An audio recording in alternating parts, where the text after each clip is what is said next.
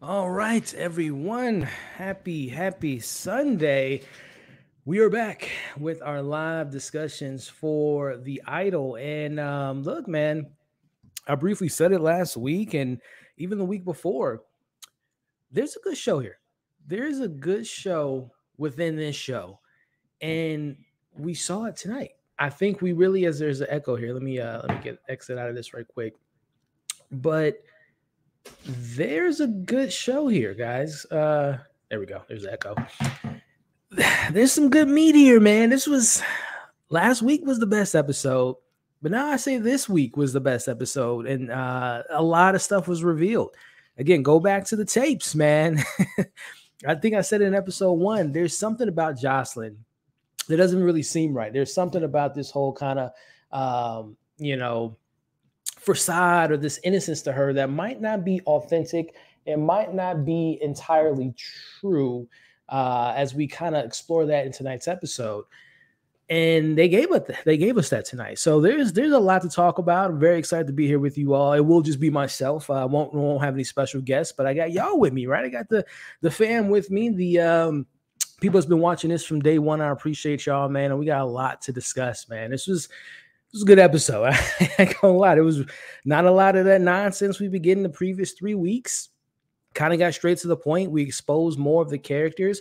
We learned more about the characters. Like I said, Jocelyn, there's a lot of stuff revealed about her tonight that we saw. And Tedros, he saw that side of her, which I'm like, okay, I'm liking this, yo. So look, we got a lot to discuss. Again, I appreciate y'all joining me tonight. If you guys are having a good time, enjoy tonight's episode, excited to talk about the episode, do me a favor and hit that like button, man. It's free 99. It doesn't cost a thing. But if you guys can support the channel, I appreciate it by hitting the like button, sharing the stream. And with it being just me, we're going to have a lot more time to kind of interact with the chat. So I'm going to try my best to get to you all's comments as I do my breakdown every week and see what good nuggets you guys have and what things you guys took away from the episode. And look, I know there's some people that hate this show, don't like this show, and I understand why. But I'm going to be honest, man. I thought this was a really good episode of The Idol. And not just because The Idol. I think this was a pretty solid episode of television because of all this, you know what, we've been going through. Got to climb through go through all that nonsense to actually get to the good stuff. And as I saw at the end of this episode, when they show the trailer, next week's the finale. I could have sworn this was a 6-episode season. So it's like, it's just starting now getting good and you're going to be in it next week. So, hey, we'll get into that tonight. But let me say what's up to everyone in the chat, man. Let me see what we got in the chat. See how y'all feeling about it. Let's see. This was a dumpster fire. Hey, I disagree. Hey, in chat, some substance and less sex. Like, did Isaac need to assault Xavier or Xander and just address him again in the episode? Yeah, I mean, there are moments, but like I said, those at this point, to Zia's point, as far as that scene that we'll talk about, I mean, this is the show, right? We've seen people do outrageous things, assaulting people, harassing people, embarrassing people verbally, physically. That's the show. So at this point, I mean, that wasn't shocking to me. And honestly, there was nothing as far as the obscene nature of like the sexuality that we've explored and the sexual scenes. Like, I wasn't really shocked by it. Like I said, I guess I'm just desensitized to it at this point, but I didn't really find really anything in this episode like extremely shocking besides, which we'll talk about, Jocelyn singing her Fill the Void song and what the week or Tedros was doing to her. That was unnecessary. But again, they planted that seed in episode 1. That's how they get down. So we'll get into it. We will definitely get into it. But to your point, though, you remove all the BS, remove all the nonsense. There's some actually good stuff going on here, exploring these characters, exploring what fame can do to someone, exploring, a wolf in sheep's clothing, right? With Jocelyn. Like I said, run the tape back. Watch episode 1, man. When me and Nine was talking, I'm like, man, there's something about Jocelyn that might not be as apparent right now. So I'm definitely excited to talk about that with you all a little bit in tonight's breakdown. Let's see what else we got here. Will be therapy based on how you watch it. Am I the only one? Did y'all not enjoy tonight's episode? We will definitely address that. The do we believe? I mean, I think the actions what Jocelyn did tonight kind of showed her true nature, but we'll talk about who was the liar, who was maybe telling the truth here I don't see how they're gonna wrap this up. Yeah, like I said, I could have sworn, I might be wrong, but I remember back when the show, like a week before it started, and when HBO was sending out the like the press notes and all that, I could have sworn it said it was 6 episode limited series, which that was kind of up in the air when there was an article talking about it was only going to be one season and things of that nature. So, but I could have sworn it said it was 6 episodes. So, not that even if they would have gotten another episode, that they would have filled out all the not necessarily like unanswered questions, but like there seems to be a lot more story to be told, and that goes back to all the stuff behind the scenes and them reworking the show. That maybe that was all they can salvage with the reshoots and all this stuff before the show had to hit a release date. So yeah, one episode that shocked me. If I'm being honest with you, that did shock me. Yeah, we'll talk about Xander. He was, I think a lot of us believe, like I said, the ending gave away a pretty much, well, I want to say pretty much, but it gave away that side of Jocelyn. Like you can believe that Xander was probably telling the truth. But like I said, man, let me listen. I was just literally about to say, regardless of how y'all feel about Jocelyn, Tedros, Xander, you name it, listen, man, Destiny, give her a spinoff. You know what I'm saying? Let's get a special episode with her. And I have in my notes here, and I told y'all weeks ago that I'm a big fan of the actress that plays Destiny. Her name's slipping me right now, but she is fantastic. And listen, Divine Joy Randolph is her name. Sam Livingston would be crazy to not hire her or bring her back. Not for The Idol, but I'm talking about Euphoria season 3. We need her with that mix of kids in that cast. She's fantastic. She is 100% the MVP. She was fine. Like if you would inject her character in those first 3 episodes more than what we got with her, we would be talking about a completely different show, because she's the audience. She's us, right? With a little bit more funk and swag to her, right? She has that side where she's implementing herself in the situation, scouting that situation. Like, listen, we're gonna get into Destiny. She's the MVP of the show, not only this episode, but the show. But yes, Zia, 100% can agree with you more. So let's see what people are saying. I enjoyed this episode. I enjoyed episode 3. Hey, I said it last week. Last week was the best. You know, the first 15 minutes or so when they were in the store and all that stupid stuff they were doing in the store. But after that, it seems like when they stay in this house, the Weeknd's house, that's where the magic happens, I guess. You need to stay focused. But yeah, last week was good, and this week was good. Like I said, there's a good show amongst all the nonsense that we got to get here. So it was bad. Hey, I enjoyed it. Let me know in the comments, Carmel, as far as like what was it that didn't work for you in this episode. I thought from the previous 3, it kind of really built up to showing people's true colors. So I enjoyed that element of tonight's episode for sure. But we'll read a couple more comments here, and then we're just going to get into the full breakdown. Let me see. Yeah, Chloe, she's great too. I really enjoyed her character, and that scene that she had with Destiny was a really good scene. How old are you? 18.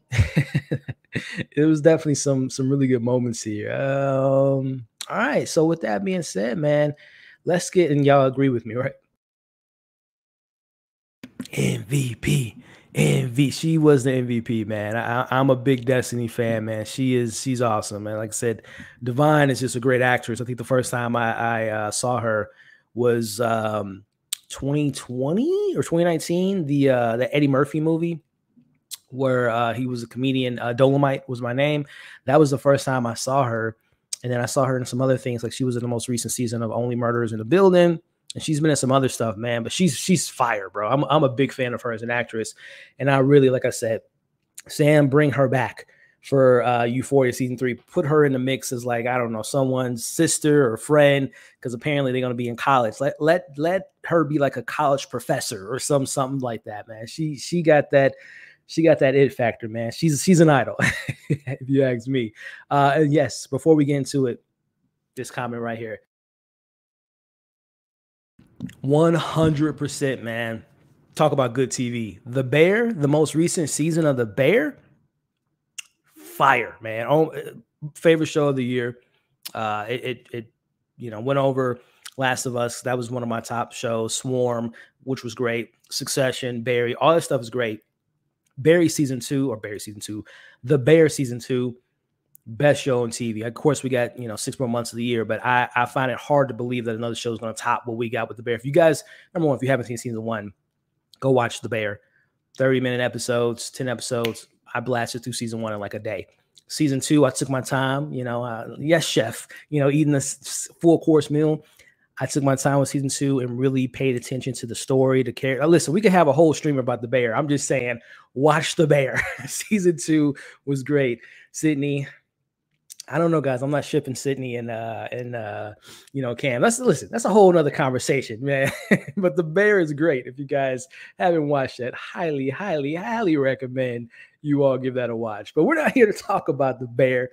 We're here to talk about The Idol episode 4. So as you all know, again, we've been doing this for the past 4 weeks, and I really appreciate y'all joining me on this journey, because without y'all, I don't know if I would have been able to stick around with the show, but y'all make it fun. I won't have 9 joining me tonight, but it's always fun having. I think he'll be joining me next week, probably for the finale, but y'all have made this a journey fun, and we're about to break it down tonight. So with that being said, let's get into it, y'all. So welcome, everyone. We are here with our after show for episode 4 of The Idol, which was titled Stars Belong to the World. A very perfect title for tonight's episode, because there were some stars. And I'm going to tell y'all right now up top, this was the show I was hoping for 4 weeks ago. This was the show that I was hoping we would explore these type of characters. Again, we've been led to believe that Tedros, this cult leader, is manipulating Jocelyn, getting to her head, destroying her career left, right, up, and down. But tonight showed us the real star of the show is Jocelyn. Her true colors came out tonight, man. And who do you believe? Xander or Jocelyn? Based on the last 5-10 minutes of the episode, calling up the ex-boyfriend, which, by the way, was that the boyfriend with the picture from episode 1, or was that someone else entirely? Rob, we see Jocelyn's true colors, man, and a lot to discuss about her, a lot to talk about with Tedros, a lot of stuff going on in the episode with Xander, but we talked about it before we went to this breakdown here. Shout out to the MVP, and that's Destiny. Divine MVP, y'all. But we got a lot to discuss, but I want to know your thoughts as we break it down in the comments now. Pros, cons, what do you like, what did you dislike? Based on the trailer, 1 episode left. So this is the penultimate episode, which I thought was a pretty solid episode. But let's get into the actual episode here, y'all, because again, there was a lot to go over, a full hour of some pretty intriguing stuff. And we opened the episode with, number one, let me know if you guys were in the same wavelength as me. I thought, because it seems to me, correct me if I'm wrong, but every episode seems to be like the next day, kind of like, if you guys watch the most recent season of Succession, every episode was the following day. And this seems to take that same type of method as far as we're in it with the characters. Like there's not a lot of time between episodes. Like we're right there. There's not like off-screen discussions, off-screen development. We're seeing these characters wake up, make music, do drugs, do crazy things, go to sleep, and do it all over again. So, but when we open this episode, there's like leaves on the ground and things like that. I'm like, are we fast forward? Like, are we time jumping? But as we see later in the episode, no, this follows on for what happened in the episode before. But I'm thinking like, whoa, we just jumping ahead. But nonetheless, we see the control of Tedros. He now has security guards with ARs. I'm not gonna lie, y'all. I was laughing my ass off when we get the kind of montage of all the people. The security guards. We get the maids, man, cleaning up the house. There's cocaine all over the house, stuff like that. I'm not going to have this on the screen that long because I don't want YouTube to pull it down. But I thought this was so funny. It's going to be on the screen for like 0.2 seconds. But y'all know what I'm talking about. You probably, hopefully YouTube doesn't flag it, but you can see what the maid on the left or might be on the right of your screen, what she has in her hand and what she throws it in the trash can. Listen, if this show was hitting these type of comedic beats, the character stuff that we're going to talk about later, having Destiny Destiny should have been the goddamn star of the show. If they would have been focusing on that stuff more, this show would have been a hit. But anyway, I thought the opening was pretty damn funny with the maids cleaning all the coke and the sex toys all over the house. But then also too, we have the maids talking about he has his height, a Napoleon complex. All that stuff was working for me. But getting to the seriousness here, going back to this tradition or this kind of routine of sorts, of this taking care of me mindset that Jocelyn has allowed Tedros to think that he's taking care of her. We're going to circle back to that later. He's doing the, cleaning her legs in the bathtub. And the reason I want to bring that up now is because later in the episode, Rob tells Jocelyn when she, makes her video for her fans about what her mother did to her, which now makes you wonder that whole scenario. We'll get into that later, but I'm bringing this up now is because this taking care of me thing is what she did for her mom when she was sick. And also just makes you think about this whole relationship and which makes me I wish we would have got it like one scene, like a flashback of her and her mom interacting, or maybe the first scene of season 1 of this particular show, we should have saw her like on her deathbed or at the hospital room, like saying her goodbyes to her mom, just to kind of plant that seed. But nonetheless, she did this to her mom, and now we see that taken care of, and Tedros kind of stepping in as the mom. And again, the way my mind's working after this episode, I'm starting to think that Jocelyn was the one that was kind of the Joe Jackson of the situation, kind of making it seem like her mom was the one that, she abused her, but maybe Jocelyn was like the one, I want you to hit me, mom. It's a lot of questions out there after tonight's reveal. Let me know what you all think about all that stuff. But cut to the MVP. Again, I am such a big fan of Divine, and I think she is just eating this role up. Like, there's a lot of uneven characteristics. There's a lot of like kind of things that characters are doing. It's not consistent is the word I'm looking for. But the character that has been consistent since the first time we saw her on screen has been Divine Joy. Like, whatever it was from the first script before Sam Levinson became the director to obviously it got into his hands, she seems to be the most consistent. So again, I don't know if she was like always viewed as this way from when they first established the show to, like I said, to he got into his hands, because she's clicking on all cylinders. And again, whether it was last week, the week before, but more particularly this week, she stole this episode. Her whole getting the situation underhand. She tells him his real name, which was like an Italian name, but he ain't Italian. His mom, mom and dad just thought it would be cool to give him an Italian name. But we get the information here from Destiny that back in 2012, Tedros, Mr. Jackson here, kidnapped his girlfriend and beat her up.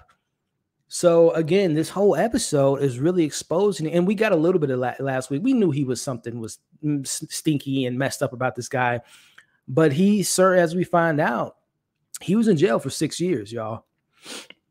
And I'm actually wondering too, like if because the way Jocelyn was talking about the story and how she was just kind of dismissive about it, I'm wondering, going back to Jocelyn just being like the puppet master, orchestrating this whole thing and making it seem like she was, fell into this trap. I wonder if she knew stuff about Tedros before this whole thing even popped off. I'm like, if she knows who the ex-girlfriend was. Now I'm just theorizing, coming up with stuff. But again, the reveals of Jocelyn in this episode makes me just kind of think back on all the stuff from the previous episodes. But nonetheless, we find out that he was in jail in 2012. She tells him, we need to kill this dude, which I still think that's going to be in play. There's and I wouldn't be surprised if Leia is the one that's going to kill Tedros by the end of the show. But we get Destiny, aka as she calls herself, the Black Panther. She infiltrates herself into this situation at Jocelyn's house or now Tedros' house and pays them a visit. But going back to, I'm jokingly saying it, but I'm being for real at the same time as far as handling of the Leia character. I really have a feeling that she's going to, and I've been saying this for the last few weeks now, there's something more to her, and there's something that's going to happen with her character that might be something as dramatic as killing someone and that person being Tedros, because she was getting embarrassed. She's been getting embarrassed by him this entire season, but no more so than tonight's episode. I felt bad, and I've felt bad for Leia throughout this series, but tonight, man, I'm like, Leia, slap this dude and rip his rat tail right at the back of his head. He's been pissing me off this whole show, but tonight he was getting on my damn nerve the way he was treating Leia. But we see that she is telling him the day's plan, because again, it's Tedros' house. He needs to know who's in, who's out, who's doing all this stuff.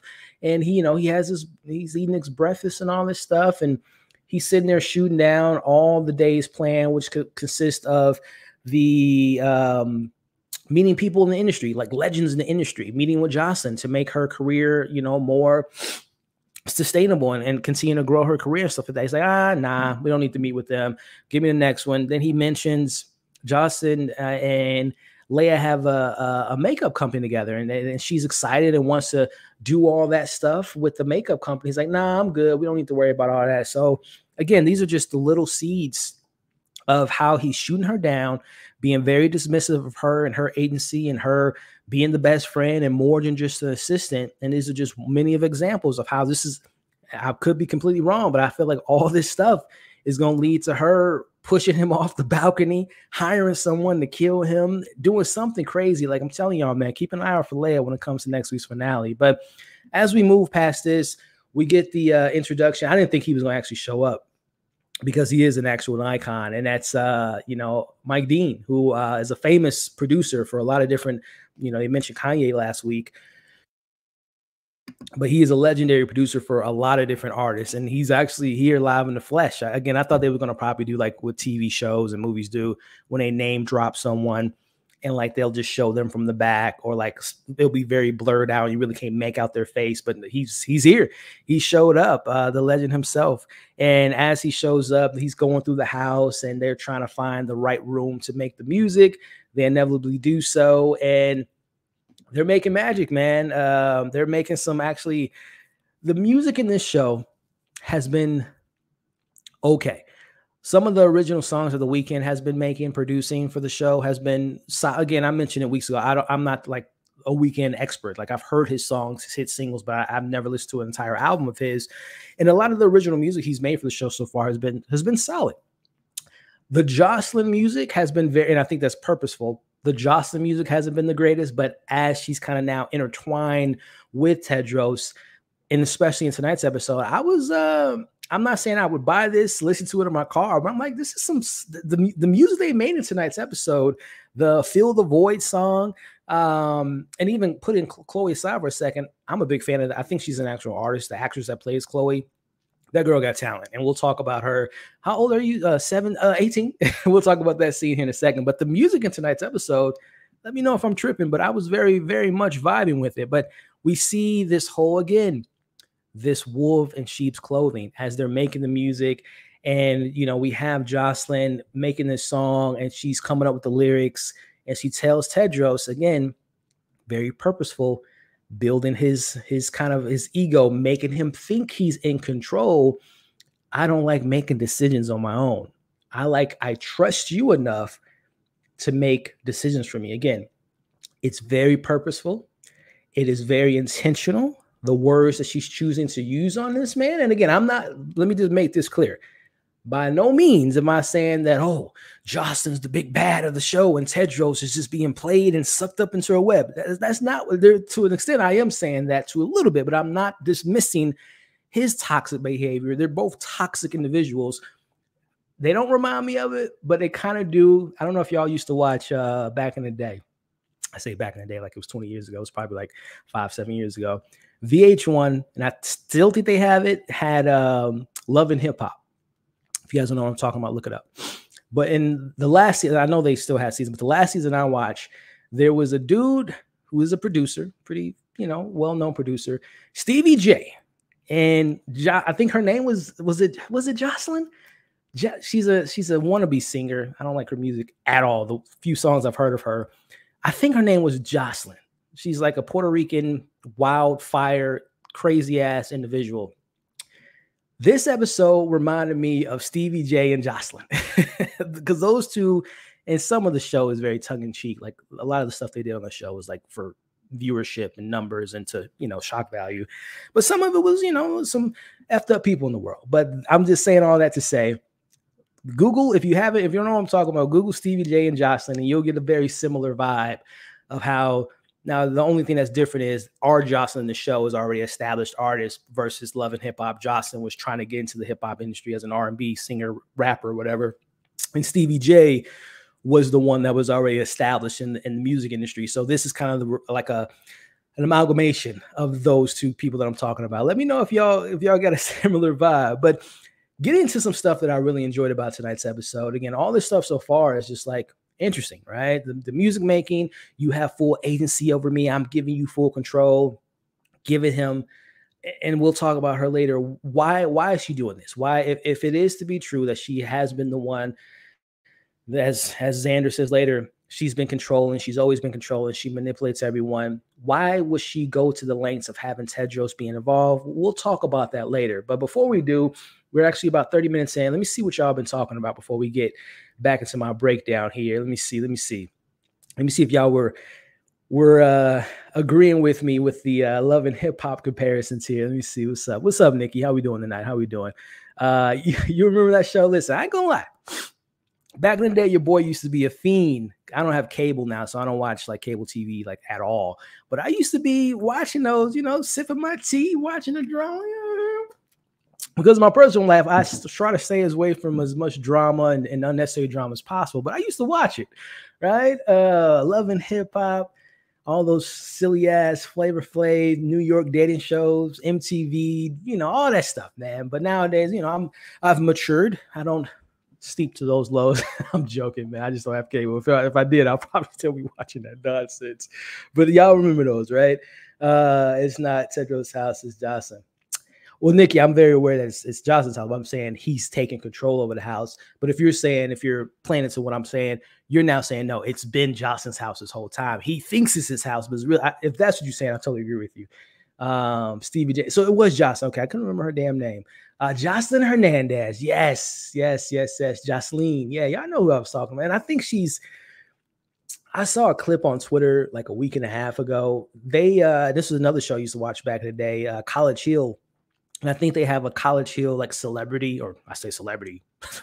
These are like, I don't want to diminish their careers, but they have celebrities on the show. And I think Jocelyn was on one of them, or on the most recent season. If they have multiple seasons, I'm not sure, but I know she was on the most recent cast, and she got into a fight with Kanye's, what's her name? Amber Rose, I think. But anyway, we getting off track. All I say is, yes, Jocelyn Hernandez is a straight up, wow, she was something else. And she hasn't learned anything. She's still as crazy as she was 10 years ago, right? Chloe is a powerhouse. I think she's an actual artist, like an actual singer or something in like reality, because that girl is talented. Like, she is super, super talented. So I'm going to definitely have to look into her history a little bit more and see what kind of music she's cooking up, because she's a pretty talented individual. But let me see, any other questions, comments, concerns you guys have of all the stuff I've been talking about thus far before we get back? The Golden Age of Trash TV. 100. What year was that, Nikki? Was that like 2000? I'm trying to remember because I think I was living in New York, so that had to be like 2013, 14, something like that. That was the Golden Age of Trash TV. Reality stars, yeah. Let's see here. People never gave the idol from the start because of Sam. Yeah, we talked about that, especially in episode 1, the drama behind the scenes and all that. So there's definitely some hate watchers out there, and to each their own. I've said it and I'll say it again. I'm a fan of the things I've seen of his. Euphoria season 1 and 2, Assassination Nation, Malcolm and Marie. I'm not saying the guy's perfect by any means, but I like his Artur stylistic choices that he puts in his shows, and I think he has some good character stuff. Zendaya is the reason why she gets the nominations every year, because number one, she's talented, but she has Rue's a pretty interesting character. Has her own shoe. Well, she has her own shoe and some low budget channel app. I wouldn't be surprised. I wouldn't be surprised, man. But hey, man, to each their own, man. I mean, I know, no disrespect to what's her name, Cardi B, but wasn't she on Love and Hip Hop 1 time, 2 times, 3 times? Was she on Love and Hip Hop like New York, if I'm not mistaken? Like, and she came up from that. Correct me if I'm wrong. Wasn't she on Love and Hip Hop? And I don't remember who she used to date. It was that light skinned. Y'all making me go back. Y'all making me go back to those trashy ass shows. But if I'm not mistaken, correct me if I'm wrong, but wasn't Cardi B on one of those seasons on Love and Hip Hop, like New York or whatnot? Correct me if I'm wrong. But look, Since it is solo dolo, I got to transition to some scenes, and I'm going to set it up before we get back. But I'm going to have a quick commercial break for you all, a sponsor for today's live stream.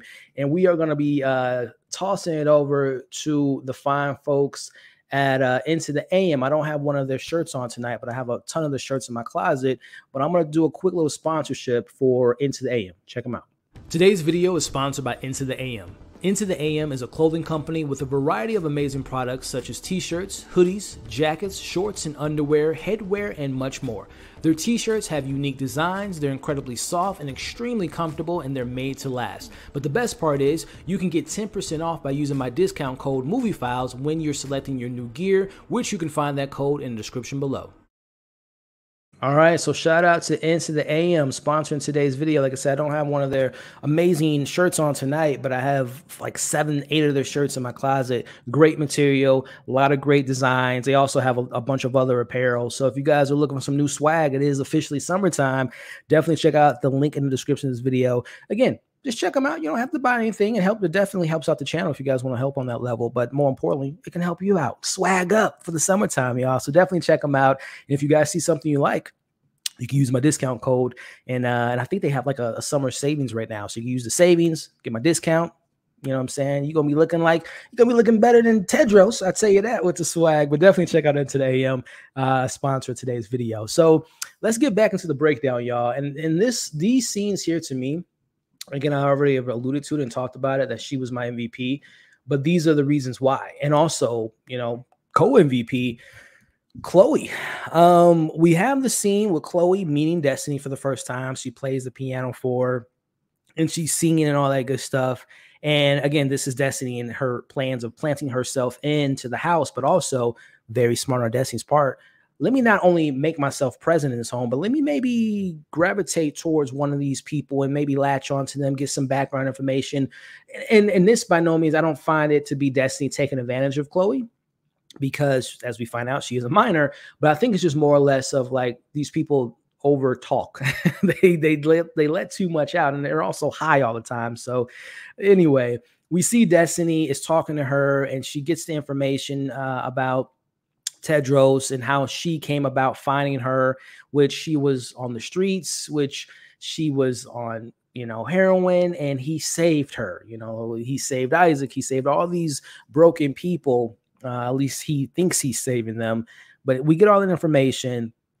But the big information is when Destiny says, "Oh, how old are you, by the way, Chloe?" And she says, "Oh, I'm 18. And it's like, damn, man, he's prying on these young, broken individuals that don't need his help. They need people to take care of them, help them out in situations. But unfortunately, he got their hands on them at a young age, or at least in her case, at a young age. I don't know how old he was, how old Isaac was, or how old Diane was, and all the other people in his cult. Ramsey, I think is the other person's name. I don't know how old they were, but he definitely preyed on her, got his claws on her at a young age, which is sad, man, because again, I go back to what this show could have really did a great job at, you know, 4 weeks ago. And who's to say that this wasn't the idea when the show was first came to its inception before, you know, Sam became the director. But this is the kind of stuff that I think the show could have really put a spotlight on. Yes, the backstory, exploring a pop star and all the evil stuff and the drugs and the hypocrisies of the industry and people backstabbing. That's the intrigue. But then it's people like the Chloes of the world. Like, how does someone at that young age get warped into someone like Tedros and tries to give them this idea that he can make her famous? Like, there's so much that the show has to offer, man. The Chloes of the world, the Diane, who we'll talk about, the world. There's so much stuff going on, but it's just compacted into this hour show. In the past 3 weeks, again, there's been some highs, but there's been a lot of lows. Like all the filler. And again, I've expressed myself on this show, these after shows. I don't think the sexual stuff has been like super offensive or inappropriate, at least to me. It's unnecessary, but I don't think it's like as shocking. And I know to each their own, but I don't think, like, have y'all not seen HBO for the past 20 years? Have you not seen Game of Thrones, incest, and all this? Like, I'm just saying this show ain't as shocking as you know, a lot of the online discussion has been. But putting that aside, when you put that aside, is an actual good show here. with some interesting stuff, but it's just not enough. There's not enough substance going on. There's a lot of style, not the best style. I'm looking at you, Tedros, but there's a lot of substance that just I don't think had the opportunity to really express itself, to lead the show. But we'll talk about that a little bit later. But again, going back to what I liked about the scene, I liked their bond because, and say what you will, I think Destiny was being honest. I think she was being true. I think she wasn't, some of it was getting information, give me some tea where I can use it against Tedros and really figure out what's going on. But I think she was actually giving her knowledge. She was putting her own game because she's talking about it. And from everything we've seen so far from Chloe, she tells us she's pure-hearted. There hasn't been anything in the show that has told me otherwise, as far as her being a nice person, young, person that was getting swept up into all this stuff and having Tedros tell her all this stuff. But she tells her she's pure-hearted. And I think that Chloe is a pure-hearted person. And she tells her to not allow people to take advantage of her talent and to steal her talent and to use her talent against her. Now, I don't know if that's going to lead to Chloe talking up against Tedros. If it comes to something tragically happens to Jocelyn, something, and what I mean tragic is maybe taking it a step further to what he did to his ex-girlfriend. And maybe I'm talking about Tedros might die at the hands of Leia. Maybe Tedros is going to be the one that's going to maybe tragically kill this icon and Jocelyn. And when the police come and find out what's been going on, maybe Chloe is going to be that one that's going to tell the truth and tell them all the stuff that Tedros has done to really put him in jail, as he belongs, not just 6 years, but, many more years. So I don't know if this scene is going to point to that. Again, I might be giving the show more credit than it deserves, and this might not ever come up again. And we got one episode left. So, but I don't know. Let me know if you guys think that Chloe is going to be someone to maybe take that advice.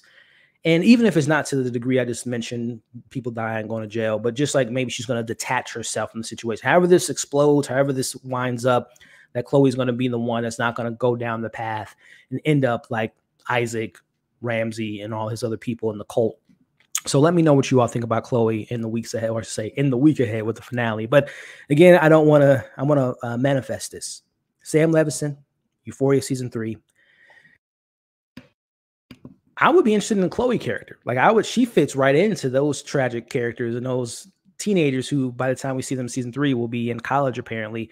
I would like to see that actress get in the mix with, if I were to take anything from this show and maybe implement it into Euphoria, which I think is a way more superior show than this, Chloe as an actress, I would like to see her.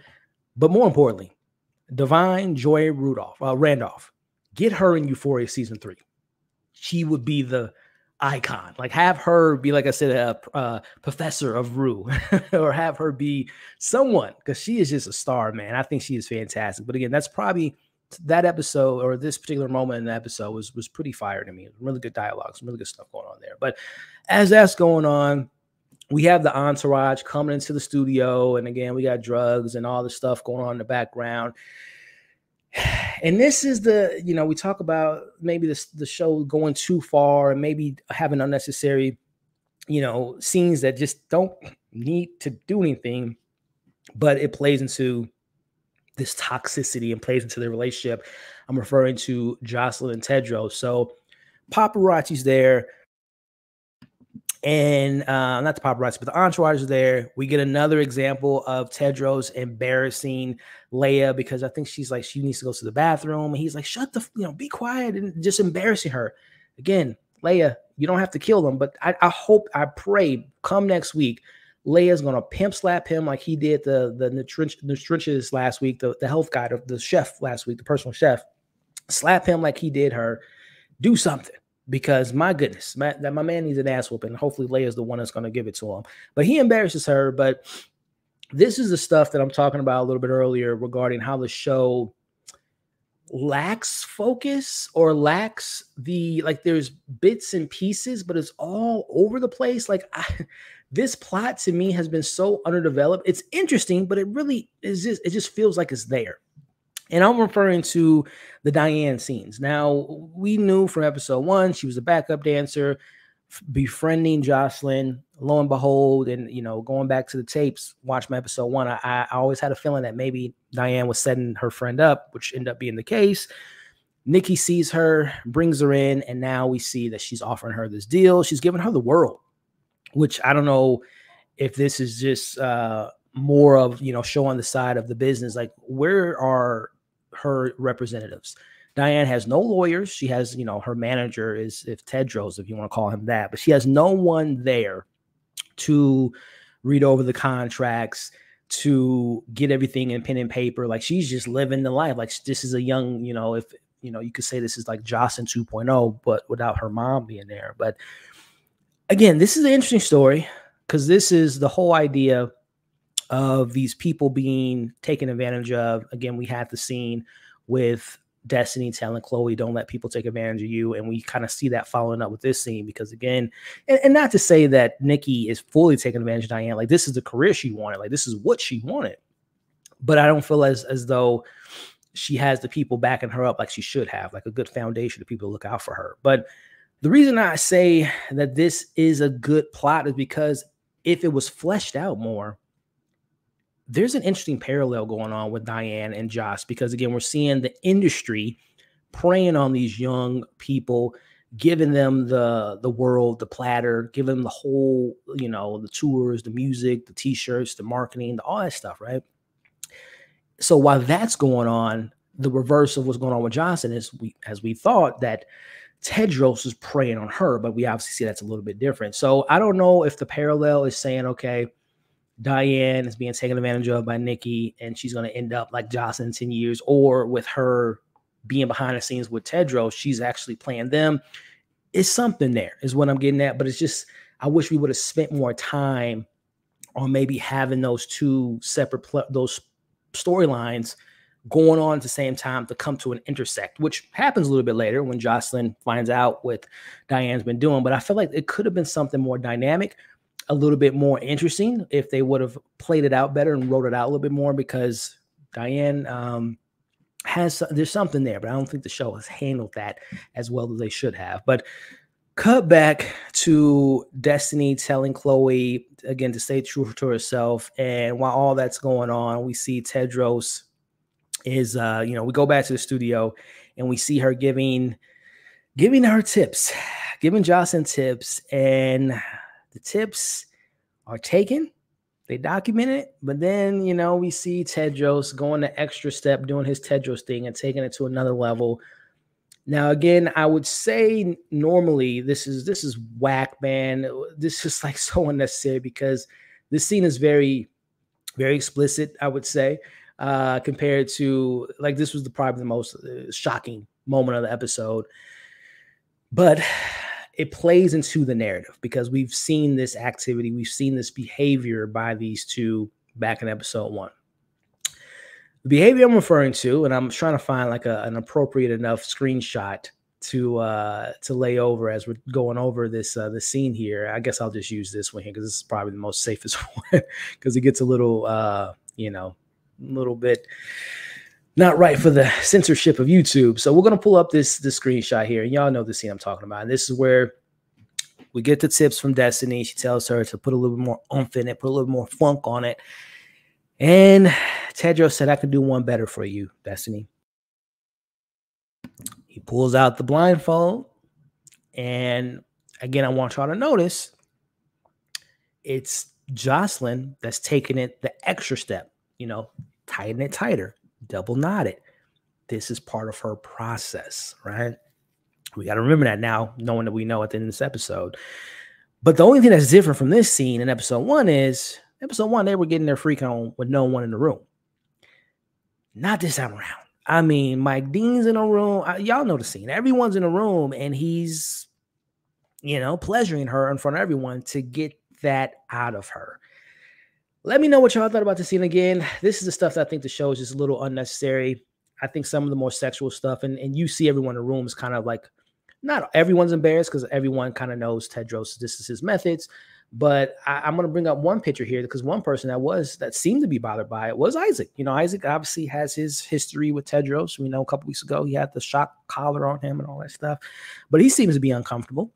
You see the face on Leia. She's just like, from last week driving to the mall and what they were doing in the back seat to now, she's completely thrown off and completely uncomfortable. But, I again, I just want to point out that Jocelyn allowed this, you know, and again, we'll talk about her whole situation at the end. But again, it's just important to note that she's allowing this just as much as he's doing these actions, right? So, and he's just smiling. Then I can't wait to whatever happens to him. I can't wait. I hope it's an ass whooping coming up in the finale. But Destiny Calls. Let's know what's going on. That number one, there's kids in this house, but number two, Jocelyn is doing all these crazy things, this kinky, wild stuff going on here. 50 Shades of, Gray, or 50 Shades of Tedros going on in here, and telling all her concerns and whatnot. And as all that's going on, again, she's mentioning that this is a house not full of crackheads. It's a house full of talented stars, right? She talks about Chloe being a poet and didn't even know it. She's talking about Isaac. She's talking about Ramsey. Like, these are talented individuals. So, and as she proceeds to say, this is some crazy shit that's going on in this house, but this is whatever he's doing is getting the best out of them. Because she details, like, as he's abusing, Jocelyn, and doing these routines and doing these rituals of sorts, that it gets the best out of them. It gets the talent out of them, because the line of this episode, or the title of this episode, was "Stars Belong to the World," which I think was a really great line when Isaac says to Leia, as we'll talk about the scene here, that, she's not a human being, she's a star. That's a really, and again, I hate to sound like a broken record, but that's the stuff that I wish the show would have explored so much more than some of the terrible writing and terrible dialogue that we got in the earlier parts of the show. But she's telling, all this stuff on the phone. But again, I want to go back to Leia, because again, I'm putting my hat in the ring. I'm putting my money on it that something's big is going to happen with Leia that might involve Tedros, or maybe, I'm talking about Chloe leaving him. Maybe this is where, Chloe is an inspiration for Leia to leave this whole situation, but more importantly, leave her best friend, Jocelyn. But we have this conversation between Leia and Isaac as she's addressing her concerns with what's going on. And he just pretty much dismisses her and says, this is part of the process, and that you are an obstacle. You are destroying the process. You are getting in the way of the process. And again, this is my favorite line in the episode, because I think a lot of people sometimes think of movie stars, actors, singers, producers, athletes, people in the public. They look at them as something more than human. Look at them as an idol, right? And when Isaac says to her, she's not a human because she's a star, and she, again, this is a fire line, they belong to the world. So I don't agree with that as I'm saying this, but that is a very much so from an outsider looking in and just kind of observing. And listen, I'm a fan of a lot of people, movie stars, actors, but I don't hold them to a pedestal. Like, I don't hold them in the limelight and don't look at them other than just being human beings, but they obviously have, position of power and gotten opportunities to have their talents be exposed to millions of people. But I never look at them more than what they actually are, which is just a human being, just like me and you, right? They just are in a different position in life. But that is a really great line. And again, if the show would have really focused on that more, if we would have gotten more of like how last week we saw Jocelyn's fans outside of the club or outside of the store, and if we would have really honed in on this sense of like how stars can feel like they can't be human, how stars can feel like they're closed in and they have people that don't support them, and how the industry takes advantage of them, there could have been a lot there that the show could have offered. But that was a scene I definitely wanted to point out, because I thought that line was pretty fire, and it speaks a lot to what's going on in this show with a lot of people. But before we move on, let me go back to the live chat, see what you guys are talking about, see what stuff you guys are agreeing or maybe disagreeing with what I'm saying so far before we get back into it. So let me see. Let me get over to the comments, because the next part here is going to be really spicy. Xander. That stuff going on with him was some really interesting stuff. But let's see. Yeah. Check out the sponsor, y'all. Check it out. And also, thank you, Zia. If we got 122 people here, I appreciate y'all joining me tonight on our after show. You could have been anywhere in the world tonight, but you're here with me talking about the show. I think the BET Awards is tonight. There's a bunch of great movies in theaters right now, and you guys could just be enjoying your life. So the fact that you all are here with me, I appreciate you. Do me a favor, if you're enjoying the commentary and having a good time with myself, and hopefully you guys are having fun in the chat with each other, hit that thumbs up, man. I really appreciate that. Potentially hit the share button. If you know other people that like enjoying this show, then definitely share. And leave your thoughts in the chat, man. Leave your thoughts in the chat. I'm going to do my best to try to get to them because there's a lot of good stuff here. A lot of good stuff you guys have. Yeah, that's like an oxymoron, right? Swag and Tedros did not belong in the same sentence. That is for sure. Looking better than Tedros is pretty low bar. Great scene in Destiny's voice. Yeah, she hit the little notes. She's an all-star, man. She could do it all. Divine can do it all. I love her, man. End up saving. I hope so. I hope she like signs her. Yeah, that's a great point, Aisha. I hope she signs her, brings her in the mix, and I would love to see that. It's a great point. If Jocelyn was smart, she would sign all of them under Tedros' nose. I like where you're at. I like where you're at, Breed Cheese, please. I like where you're at. I like that a lot. Very, very great point there. That shot of Tedros standing on the balcony and Jocelyn's legs and ass in the bed at the beginning of the episode was fire. Yeah, again, there's been some really great cinematography, great shot selections for sure. My notes in this scene is that Destiny has producer chops or direction. I'm not too sure the terminology, but this is a great input. Yeah, no, she's a great manager, right? This is what you would hope that people that are in the position to steer these great talents, once in a generational type of talents, that they have the personal connection, but also they care for who they're, potentially managing. So yeah, I think that she's just a great manager to an extent, because she didn't do a great job of keeping Tedros in line and making sure that he doesn't implement himself in this house. But again, go back to what we'll talk about here in a second, Jocelyn allowing him to put himself in that position. So we'll definitely talk about that for sure.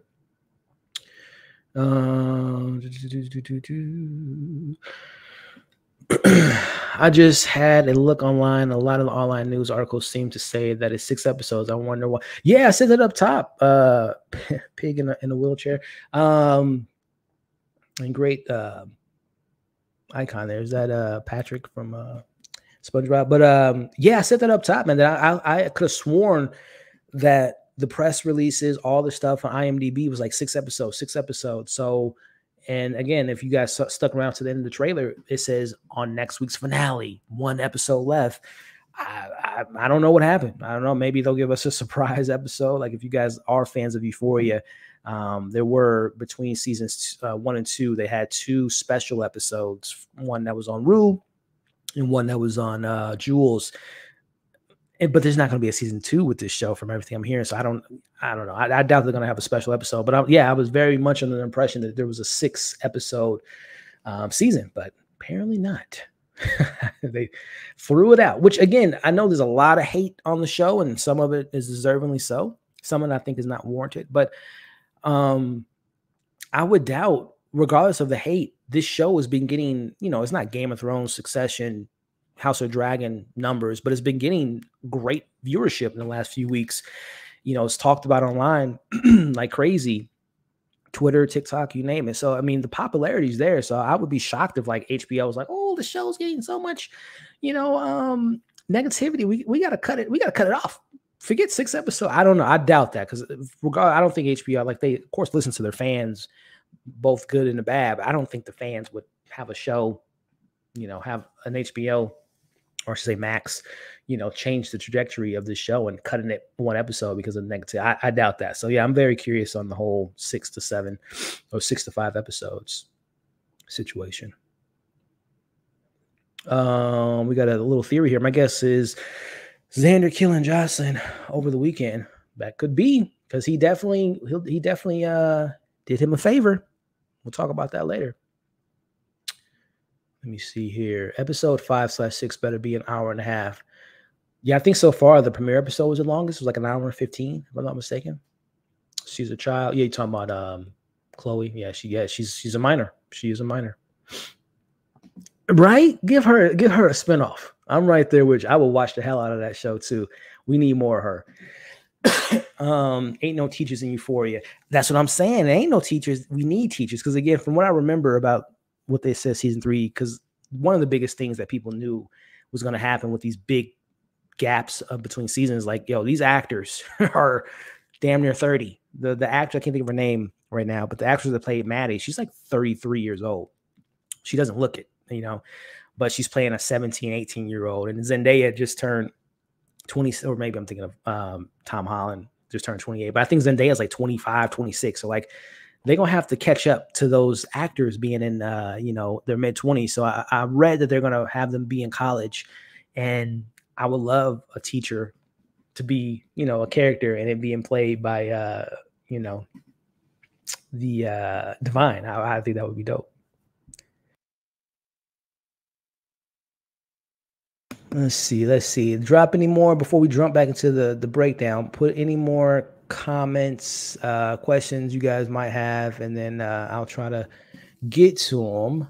In the meantime, let me get ready for our next big scene, which was the Xander stuff, which was really, really interesting, guys. But let me get to that. Like I said, while I get to that, just drop any, and to make it easier for me, because you guys are awesome. A lot of great comments. It's sometimes hard to read through them. If you have a question or a comment, like an important comment you want to bring up to the chat, like put in, you don't have to put the whole things in caps. Just put in caps Q&A and then put your question. Or if you have a comment, just put all caps comment so I can read it off and make sure we get a conversation going around it. So we can get that going. All right, let me find this scene here. Like I said, guys, I was very much really liking tonight's episode. The only things that I said that I wish was a little bit more fleshed out was the whole Diane storyline. Just feels like they just throw it in there randomly in the show. But I think the intentions is to kind of show the parallel of the preying nature or the advantage that the company or the industry, the music industry, and just any industry of that matter of this, whether it's actors or singers, taking advantage of these young artists and them controlling their lives and controlling their royalties and controlling their masters and all that stuff, and not really having the proper people backing them up. And comparing that to Jocelyn, but I don't think they handled that storyline so well. But that's probably my biggest issue with tonight's episode, is just how they throw in that character, Diane. You could tell that there was probably more to her storyline than what the show's been giving us. But that's probably my only issue that I have with the episode tonight, guys. But let me see. Moving on. Should we bring up, I don't know if did you guys, I might leave this out of the breakdown portion of the video, but just to kind of pose a question to you all in the chat. Let me bring this up here. Which, you know what, I might as well just throw it into the breakdown, because it is a question I have for y'all and everyone watching the stream and the breakdown later. Let's talk about this scene here. So it was a quick scene, short scene, but we have the journalists from Vanity Fair, who we've seen in episode 1 and 2, kind of giving a FaceTime call to Jocelyn, and they're having a conversation regarding, I hope you're doing well. Hope everything's good. And Jocelyn, like, I'm sorry about what happened last time, yada, yada, yada. But I don't know where that's going because based on episode 1 and 2, with the Vanity Fair journalist being there, she's making the story about this icon, this pop star in her life, and her losing her mom and going on tour, the mental breakdown. But then she was absent last week, and then her just popping up in this episode just seemed kind of odd. So I don't know exactly where they're taking that plot. Initially, I thought that this journalist was going to make this like smear campaign on Jocelyn and make her look, worse in the limelight. But I don't know if there's even time for that plot, because again, I can see where they're going with the whole media journalists, because, they can make or break your career. One bad review, or, especially this seems to be like a think piece on Jocelyn, the artist. She can reveal some really nasty, vulnerable stuff out there. So I don't know let me know in the comments if you guys think the journalist aspect will be pivotal in next week's finale, or if it's one of those plots that just kind of feels like it's thrown together and doesn't really go anywhere. But only thing I can think of right now is that the journalist is going to, maybe Jocelyn's been thinking she's going to have this big piece in Vanity Fair, but she's really going to just be a small piece of the Diane piece. Like she's going to be like a small little headline or a small little paragraph about how Diane got into the industry. She was the backup, like the headline is backup singer of Jocelyn, now a megastar.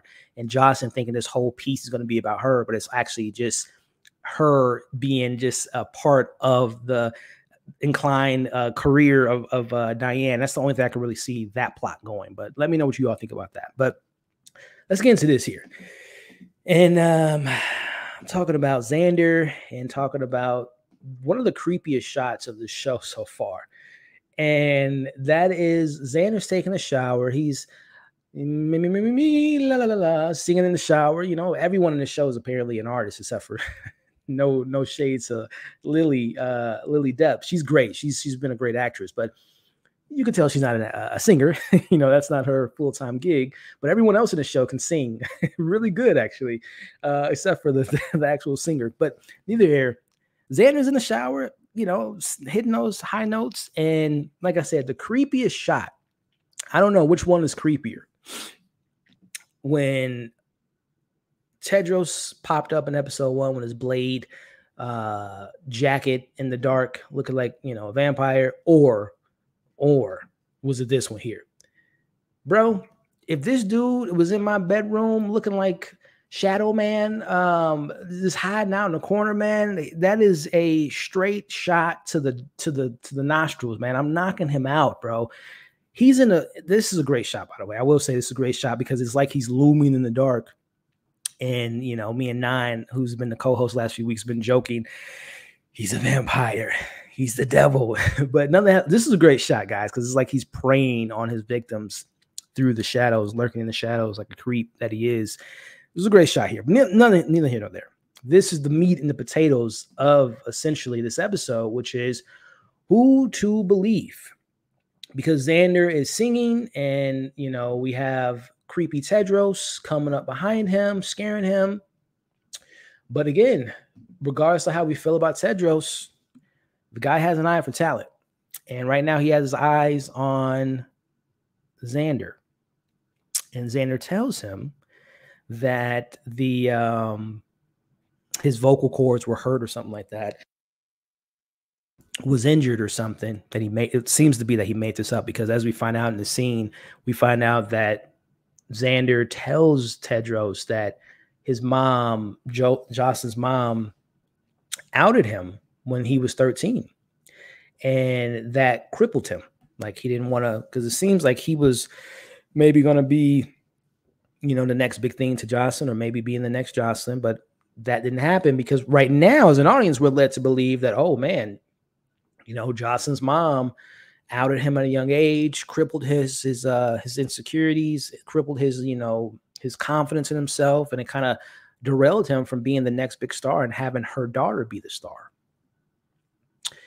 But it seems to be that's not the case, as we'll get to here in a second, because as we pivot over to some really dark stuff here, what is the meaning of family? We have Tedros lining up all these people in the house, and who are all these? Who are these people, by the way?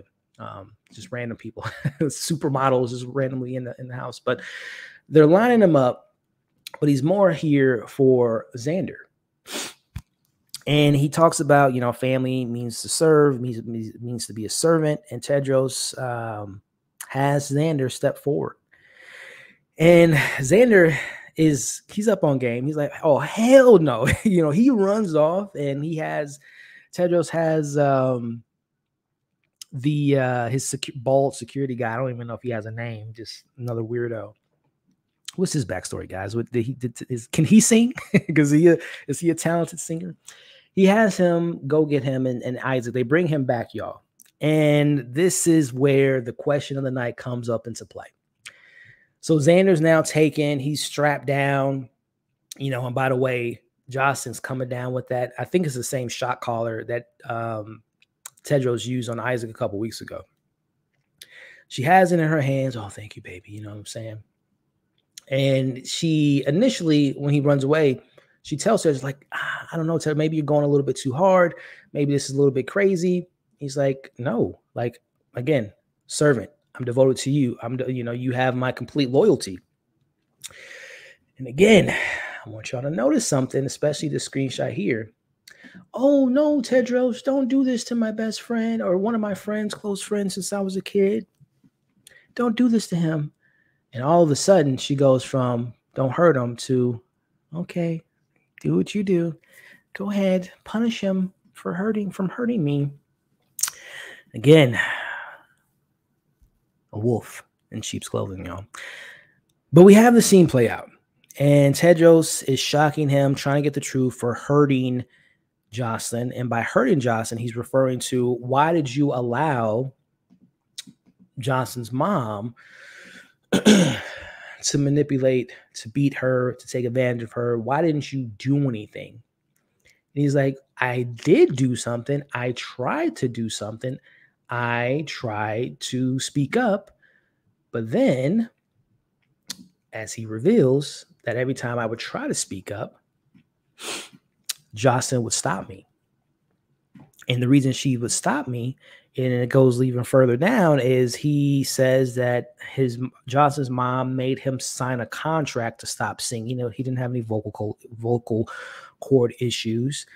Jocelyn's like, he's lying, this, that, and the other. But we find out, y'all, that it was Jocelyn that stunted his career, that put his career on hold, that had her mom, had him sign the contract. Because, as he says, that she's in control of everything. Now, this is the question I have for y'all is, by everything, do we think that Jocelyn's mom was this big bad wolf in an extent that she was the one that was forcing this fandom, this fame, this lifestyle on her daughter, was beating, abusing her daughter to get the talent out of her daughter? Or do we think it was Jocelyn who, I mean, this is some, dark stuff, but like having her mom do all this stuff, beat me in front of these people to make it seem like I'm this young girl getting abused by my mom. But in hindsight and behind closed doors, she was telling her mom to do this to get the best out of her. This is again, man, this is where the show like, oh, okay, what's going on here, right? Some really twisted stuff, man. And again, the question is, do you believe Xander or do you believe Jocelyn? Saying that he's lying and all this stuff.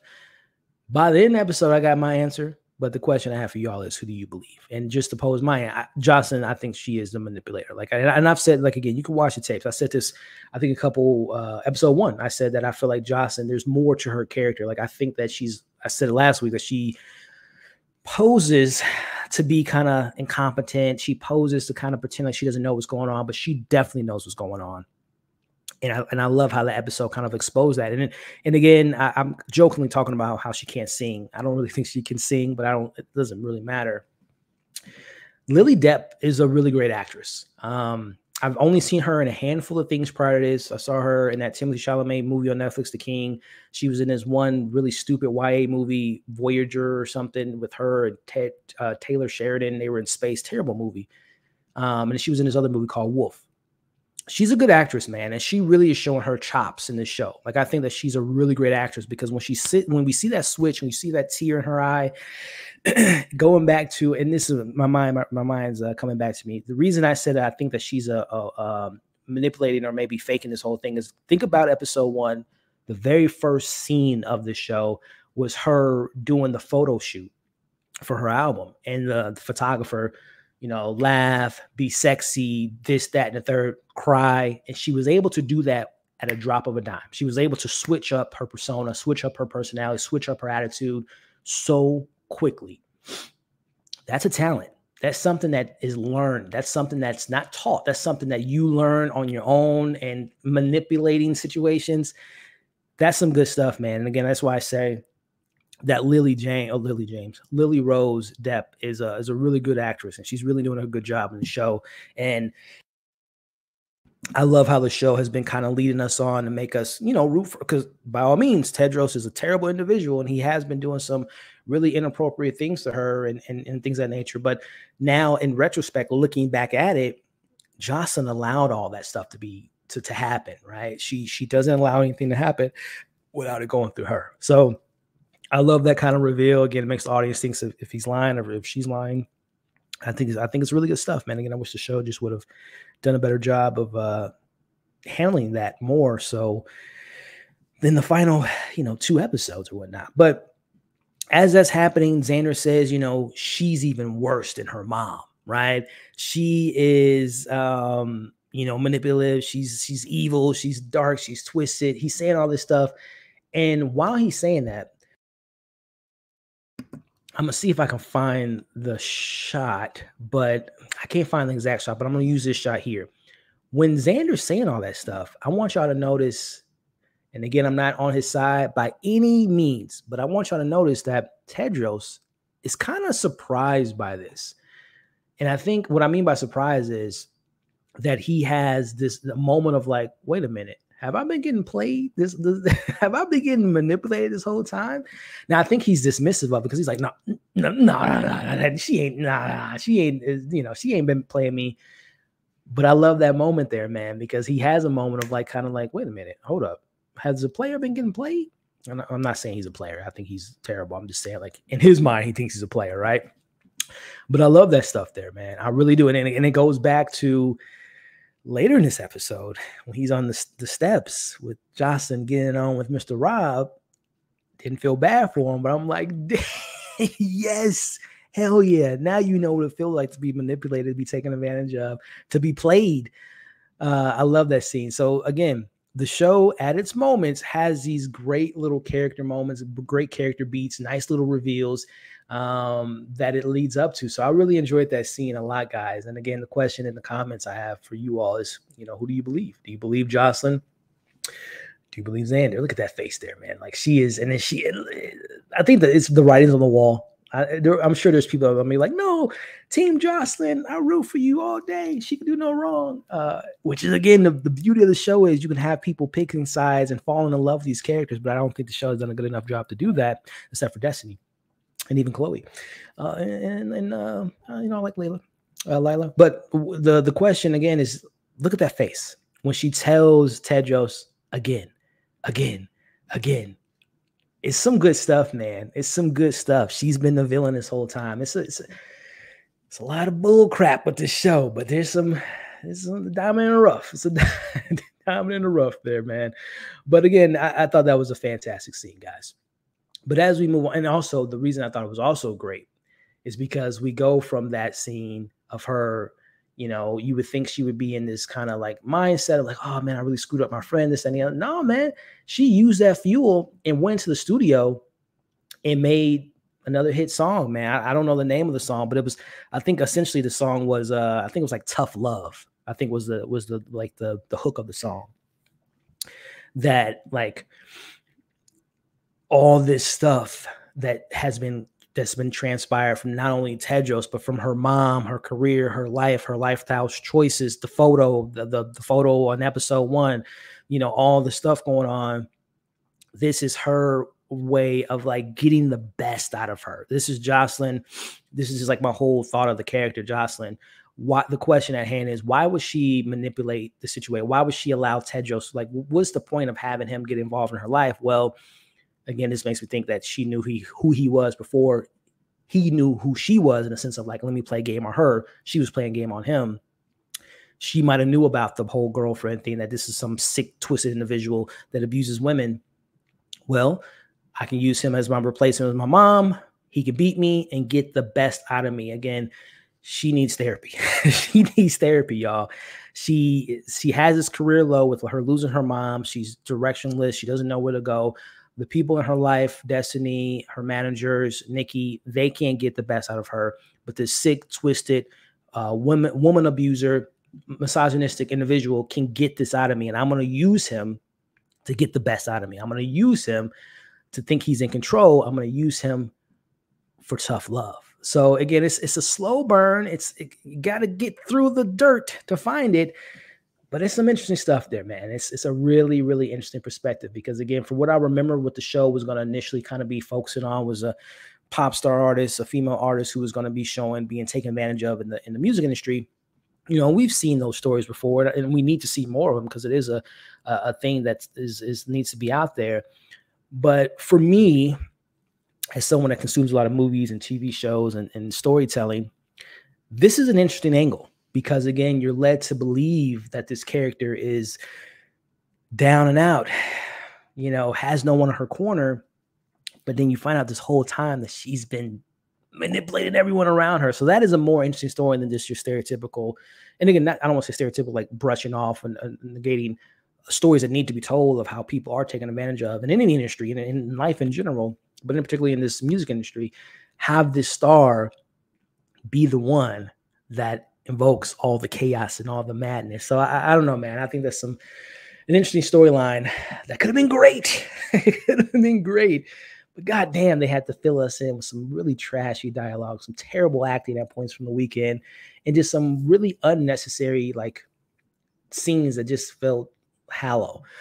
Anyway, speaking of hollow, my man Xander is empty right now. He just doesn't know what to do. He's lost. He's confused. He's kind of trapped in a situation. Like, I finally spoke up the truth. I finally said what I think about Jocelyn. He calls her all these types of names, and now he's punished for allowing the truth to be out. And again, that's Tedros. He gets the truth out of people, right? By any means necessary.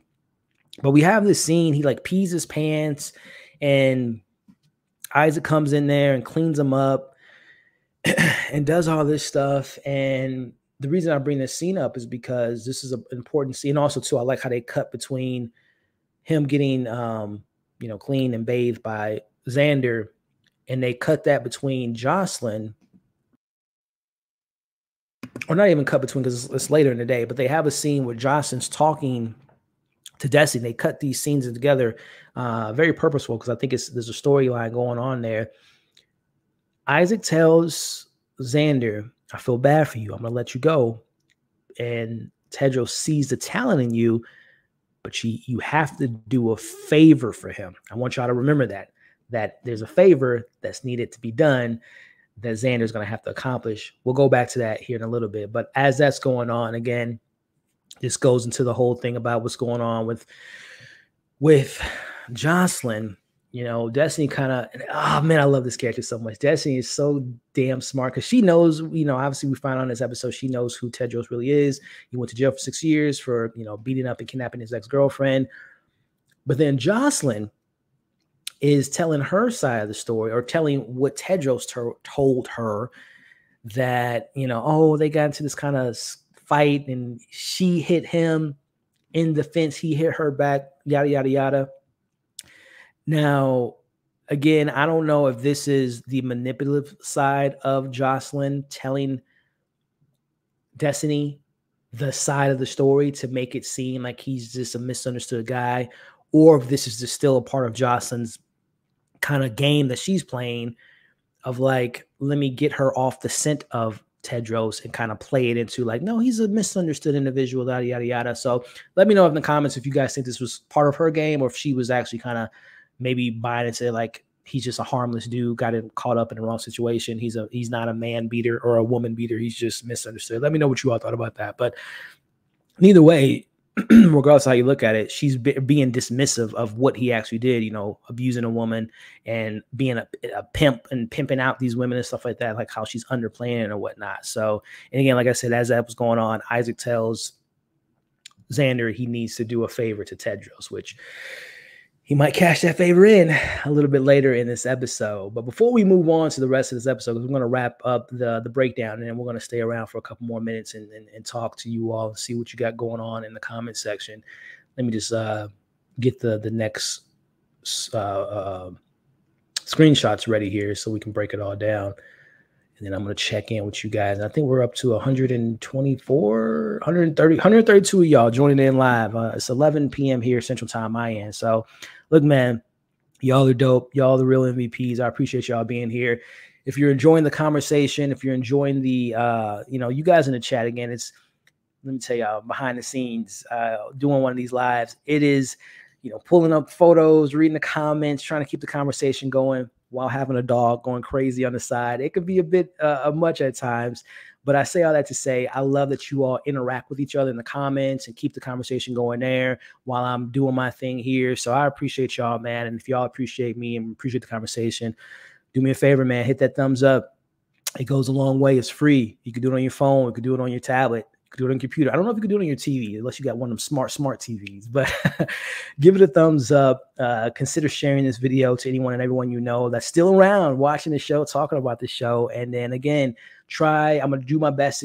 Right now, I'm going to try to get to the comments, but definitely continue to leave your thoughts in the comments. And by the way, if I don't respond or bring up a comment during a live chat, I make sure in the back screen of the live to leave the live comments after the show premieres, because I go back and read them, man. Because like I said, man, I really do appreciate y'all being here, commenting. And if I don't get to answer a question or read a question off, I like to go back and see what you guys are talking about. So definitely keep the comments going, guys. So with that, let's see what's up in the comment section. Mike the GOAT. Oh yeah, Mike Dean. Yeah, he's a legend, man. He got some straight up bangers, man. Career, one of the best, R&B, hip hop type of producers out there, man. Quickly, let me see. Again, you guys are great, man. With the commentary, I'm just trying to find maybe a question or a comment. About 10 minutes in. Oh, so we got some people still watching the episode.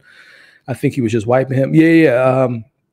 He was. If you look at the scene, Xander pissed himself, man, which rightfully so. I don't know what Tedros and them dudes are capable of, so I would be pretty nervous myself. But yeah, he peed himself, so Xander was, or not Xander, but Isaac was cleaning them up.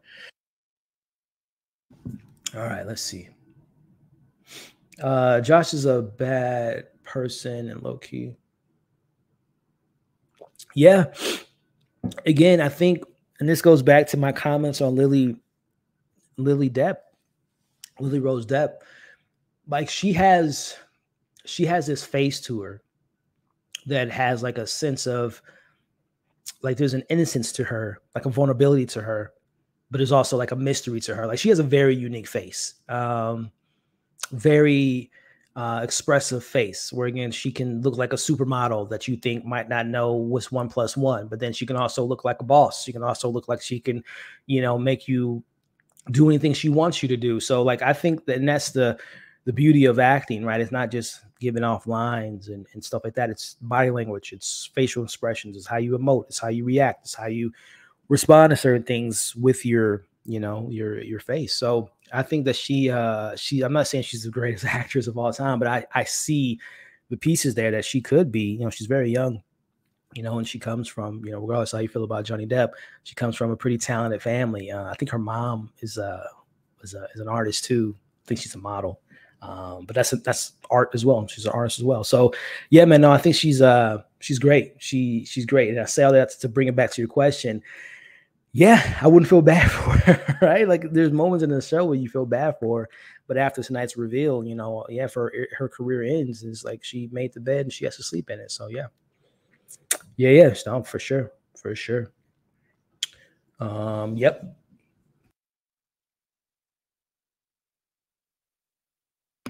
Sorry guys, like I said, I got a maniac here, my little dog. Get down, boy. Get down. There you go. Shout out to the dog owners out there. They're the best, right? Josh is evil. It's all an act. Yep. Mm-hmm. Yes, it is. All these people don't have family or anyone to advocate for them. That's why it's too easy to. Yep. It's a great point. That's a great point.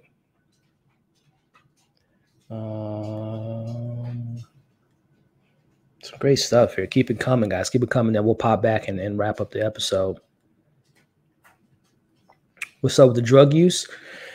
I mean, you got addicts. You got people that unfortunately, allow drugs to consume them. Some people rely on drugs to get the best creative sides out of them. So yeah, a lot of drugs, a lot of sex and drugs and rock and roll in this house. It's LA. Everyone, I was gonna say, yeah, it is La La Land, right? It's highly weird, right? So I mean, people, like I said, uses drugs as a clutch. A Nepo baby. That's funny. The war on drugs hasn't been seen or won. Gave her the biggest side eye, bombastic side eye when this is controlling each other. Yeah, that's what I said. Yeah, that great call. That's what I was saying when I was doing that. Like, you notice his face. He was like, wait, am I getting played? So yeah, no, it was a great moment. And again, the weekend to me in this show has been very inconsistent. And look, to be fair, This is his second, really his first big break. He was in Uncut Gems, but that was like a cameo. And again, I don't follow his career, but I know he has some pretty big music videos. And I know some of his music videos are like shot like movies, but they're not movies. They're not long form character development. So just, you know, kind of lightning in the bottle, pretend to be a character of this song I'm making, whatever. So, you know, whatever. So I'm giving him the benefit of the doubt. This is kind of new to this. You know, he's not the best actor, but there are moments where I feel like The Weeknd pulls from his personal experience with being in the industry and maybe things he's said, done, experienced, being in his position as an artist. And I think when he has those moments to lean to that experience, you can see those moments. Now, he can play a creep pretty well. Now, I don't know if that's from personal experience or, again, and I don't know, I was gonna call him Arbery, thinking of Drake, Abel. I don't know his personal life. And I don't know how he came to be, but he plays a creep pretty well. Now, I don't know if that's, like I said, from personal experience, from managers he's been around, and I'm sure he's met a bunch of different people in the industry, good people, evil people, corrupt people, but he plays a creep pretty damn well. So listen, man, it makes you wonder, is he method acting? No, I don't, like I said, I don't know him as a person, you know, but he plays a creep really too well, if you ask me. Tedros. Chloe is a go. Yeah, Chloe's really good. I like her a lot. I like that actress. Again, I'm gonna have to do some more research on her to see if she's because I believe she is an actual artist. I'm gonna have to see if she got some bangers, some musical bangers. Let's see here. I also don't trust Joss after she dismissed the intimacy coordinator after signing. Yeah, that's a great point. It's like I said, you know, I don't I'm not trying to be funny, but I don't see myself revisiting this show because I think I've seen as much as I need to with it. But if we were to go back and look at it from the lens of now seeing that Johnson was this manipulator this whole time, you can see, like I said, going back to that first episode, the very first scene of her turning on, smile, laugh, cry, all that stuff, and then all the little stuff throughout the episode that she's been doing this from the very beginning. I don't know how Johnson's nipples make an appearance. You're funny. I mean, they made quite a, yeah, they were there for a lot of the episode and have been for the entire show. That's funny. I get it. Some of it is definitely just kind of, for whatever reason, people don't like Sam Levinson for their own reasons. You know, I don't know what it is. I don't know this man's life. But yeah, some of it is just like hate, just to hate. But like I said, some of it is warranted. Like there are some stuff in the show that I think is completely unnecessary and kind of, I wouldn't say crosses the line, but it just feels like it's like the sexual stuff to me. Like I'm fine with it because it could be like if it tells a story. Like I'll go back to episode 1 when she was, you know, pleasuring herself. That to me wasn't like unnecessary. Like, why are we watching this girl just pleasure herself? But we saw it was her choking herself while doing that. That tells who this person is kind of a little bit, right? Gives you a little bit of character stuff. But then there's other stuff in the show that's like sexual, like him jerking off in the store last week and having like stuff like that to me is like stupid. That's just to be shocking, just to have the shock, right? That's just silly to me. But there are moments in this episode, going back to the fake online hate, that I can understand that people are like, man, this show is just like the common denominator is just the substance is just lacking. So I understand that, but I do understand the other side of it. Some people just hate it just to hate it without even really giving it a chance. But, you know, to each their own, right? All right, guys, let me see one last comments and then we're going to get back into the breakdown and then we're going to call it a night because the last few nights I've been doing my rewatch of Mission Impossible, which I've really been enjoying. I've seen all the movies, I own them all, but I'm revisiting it because number one, the new one's coming out in a couple weeks, but number two, I get the opportunity to see it on Tuesday. So I'm trying to get, I'm not trying because I'm already hyped for the film, but I'm just like revisiting the original Mission Impossible last night. I might skip 2. I might skip Mission Impossible 2 because I did not like that film, but I might revisit that one tonight. But I just wanted to get refresh myself because I will be seeing the new Mission Impossible on Tuesday. So keep an eye out for movie fans here in the live chat and like my movie content. I will have an out of theater reaction for Mission Impossible Dead Reckoning Part 1 on Tuesday. So keep an eye out for that. And I'm going to be getting back to my watch party later tonight. Drug use. Have you not seen a Sam Levinson show? Oh, was someone talking about other drugs? Oh, yeah, we were talking about the drug. Yeah, all his shows have drugs. And I think that from what I do know about Sam Levinson, he was an addict. You know, Rue was based on his kind of like loosely based on his experience growing up as a kid. And he made his way out of it. Like, say what you will about I don't know him as a person, but the story is really interesting. This guy that was kind of, I think he was homeless and drug addict and found his way out of it. And he's, have these hit shows on HBO, man. It's pretty crazy stuff. But yeah, all his stuff and everything I've seen of his has had some type of drug. Well, Malcolm and Reed didn't really have drugs that I can remember. Was Zendaya? Well, she was an addict too, wasn't she? I think she was like an alcoholic in that movie. Anyway. All right, let me see. Don't skip. All right, man. What was that? John Woo, right? That directed that one. The doves and the motorcycle. I might just watch it just to have a good laugh. I know it's not a good movie, like narratively speaking, but I might need a good laugh. But I do want to say I rewatched Mission Impossible 1 for the first time in a long time.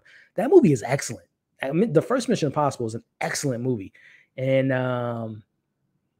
really, really underrated, I think. But 4, 5, and 6 are like Ghost Protocol, Rogue Nation, and most recently Fallout. Perfection. But I might have to check.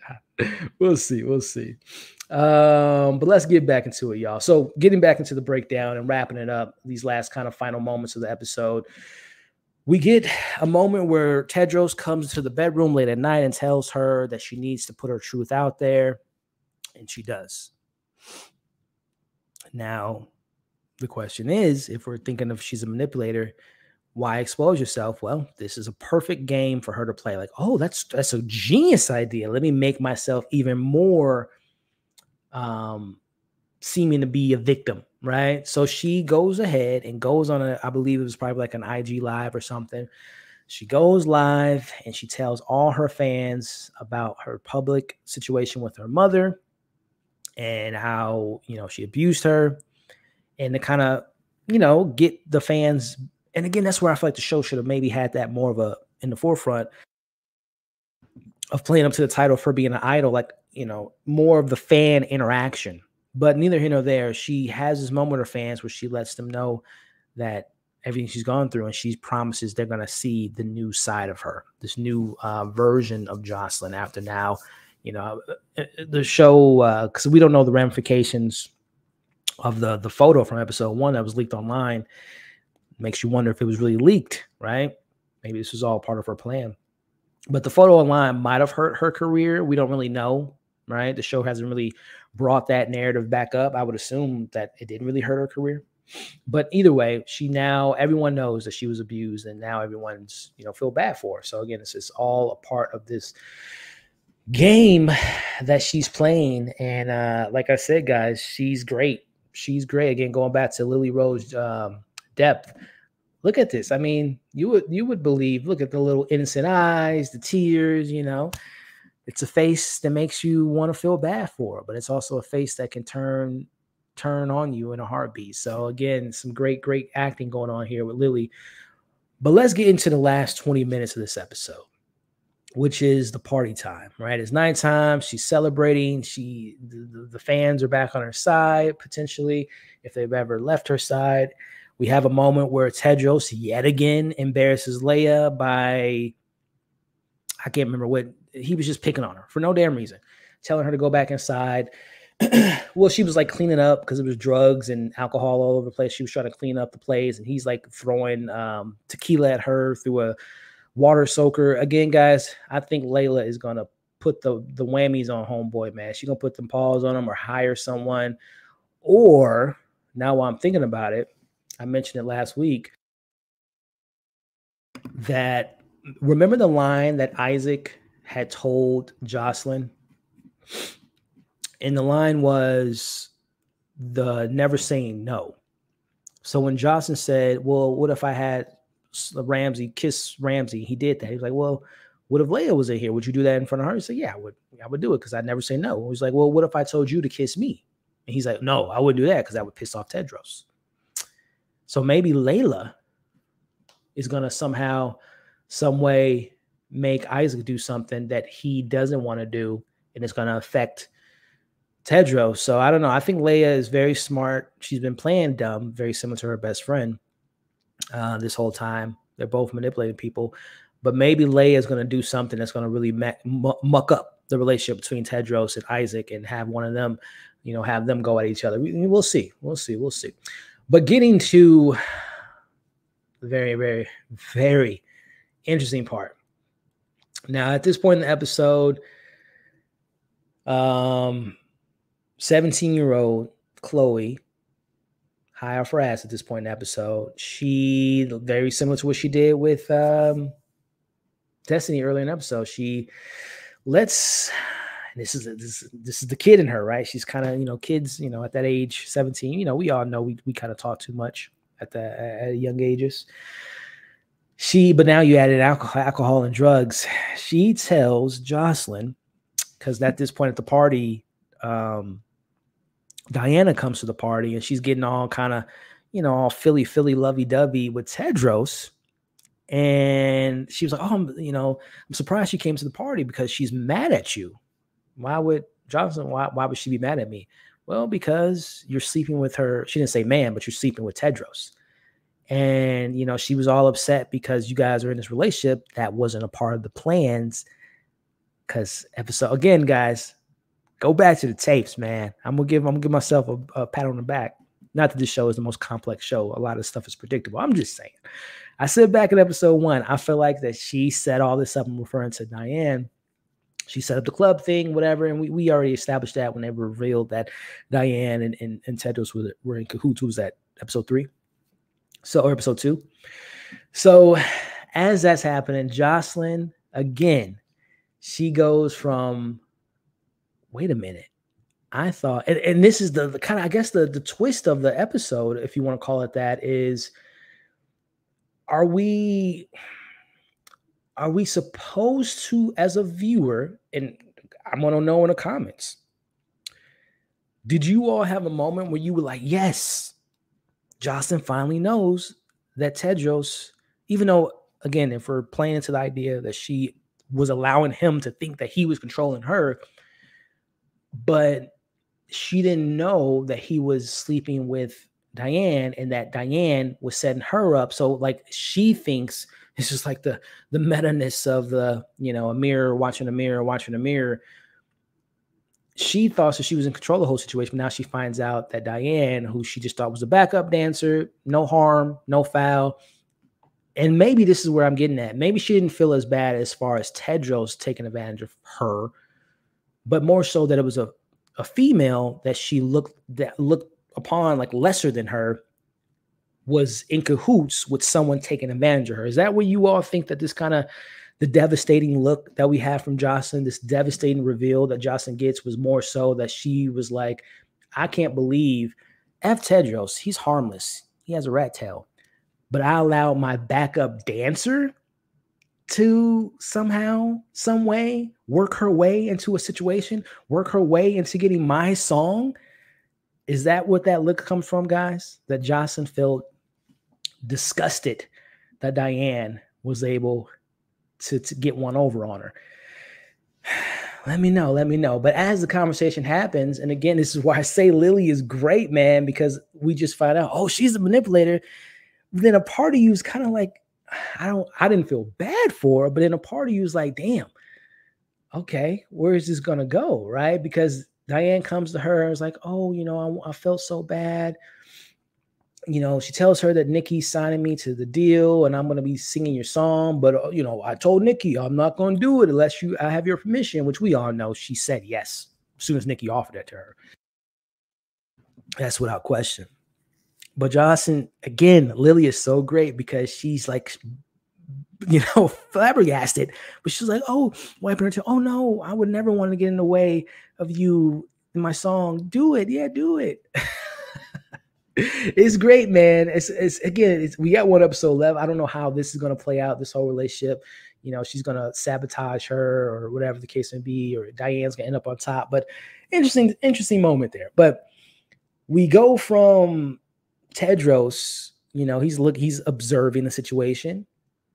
But then it's like, oh, you think you got one on me, huh, Tedros? Okay, I got you, Playboy. I got you. Because again, Xander told her, or not Xander, Isaac told her that, I can't kiss you because of Tedros, because he's jealous, obviously, right? So she's like, okay, I got something for you. You know what I'm saying? Well, while that is happening, and my gosh, my man was on speed dial. Jocelyn texts her ex-boyfriend, which again, I don't know if her ex-boyfriend was the one that had all that stuff on her face in episode 1, or if it was someone else. But we knew a couple weeks ago that he cheated on her, and that's why they broke up, unless we were to assume that. But Rob is now in the house having a good old time with Tedros. They're having, some shots.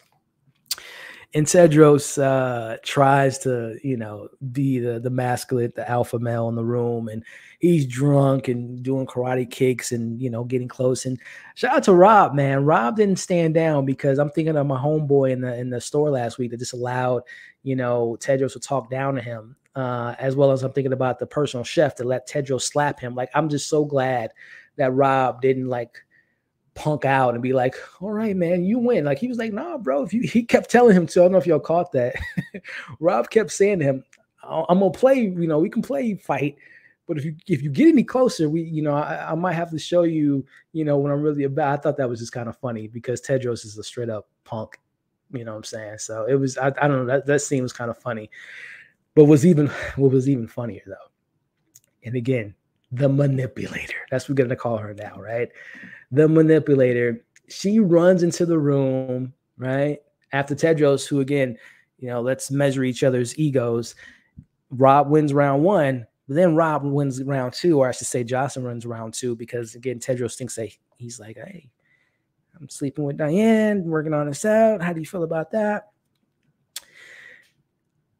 Jocelyn comes in, runs in this man's arms, and it's like, oh, and I can't remember the line that Rob said, but he's like, oh, your boyfriend, or like whoever Tedros is, did you know he was I can't remember what he said, but it was something like silly, but Jocelyn dismissed him so quickly. Again, this whole entire show, we've been led to believe that Tedros tells her to speak, when to eat, when to dance, when to sing, controlling everything. You take care of me with last week's finale of the episode. She allowed all that, man. This is the real Jocelyn. This is the real Jocelyn, man. She can, that's some good stuff, man. I'm sorry, guys. I know everyone, we talked about a lot of the shortcomings of the show, but that was a really, even though we just found out that she's a manipulator, she's a monster, just because I don't like Tedros, the character, just what he represents. So I love, even though I'm putting my kind of oh, this girl's a liar, I'm putting that aside, because I just want to see him get pie on his face. I want to see Tedros get embarrassed to the umpteenth degree. And I was sipping, I was talking about Love and Hip Hop earlier. This is the shit that I was watching with Love and Hip Hop. Like, damn, these people are so evil. But it's funny, man. It's entertainment, man. But she really played him, man, and I loved it. I'm going to try to find a screenshot. I love watching Tedros tearing up, getting all emotional, knocking on the door. Hey, let me in, Jocelyn. Let me in. And she is just, ooh, it's great, man. It is great. But to get to the meat and potatoes of what's going on, I'm going to try to find that shot of him he's outside the door, and he's, hold on, here it is. With the prince painting in the background. I loved it. This is for the homie in the store. This is for the personal chef. This is for Leia. This is for all the characters that he's interacted with and looking like a damn fool with. I was eating this scene. That's why I was running a little late tonight. I was rewatching this scene. Yeah, give it to him. Make him cry. But anyway, as that's going on in the bedroom, things are getting a little bit spicy and hot. And speaking of spicy and hot, all the sex scenes with Tedros and Jocelyn this season has been flat as a pop that's been sitting out for 3 hours. None of the sex scenes have been sexy at all. Like Lily is, she's a very attractive young lady. Tedros, not so much. All of the sex scenes have been very lukewarm at best.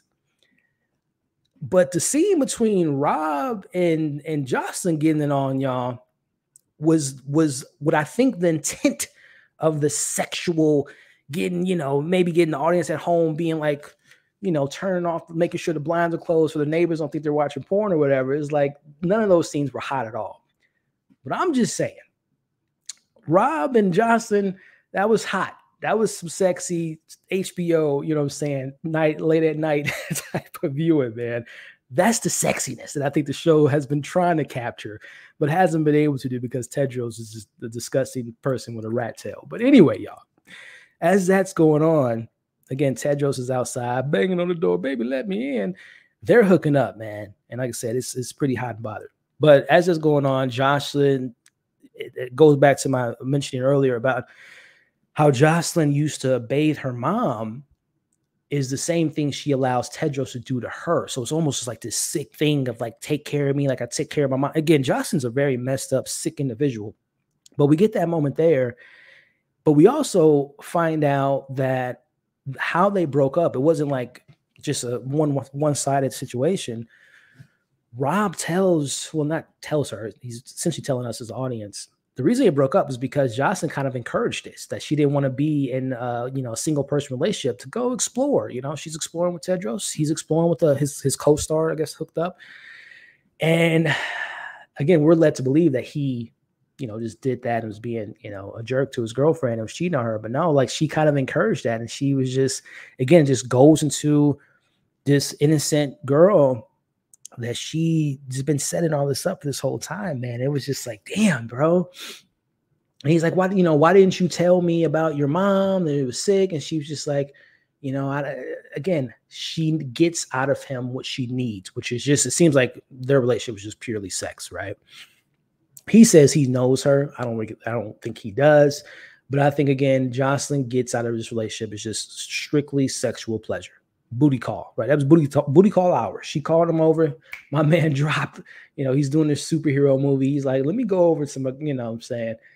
Again, he thinks, Jocelyn's great at making these men think that they are needed by her.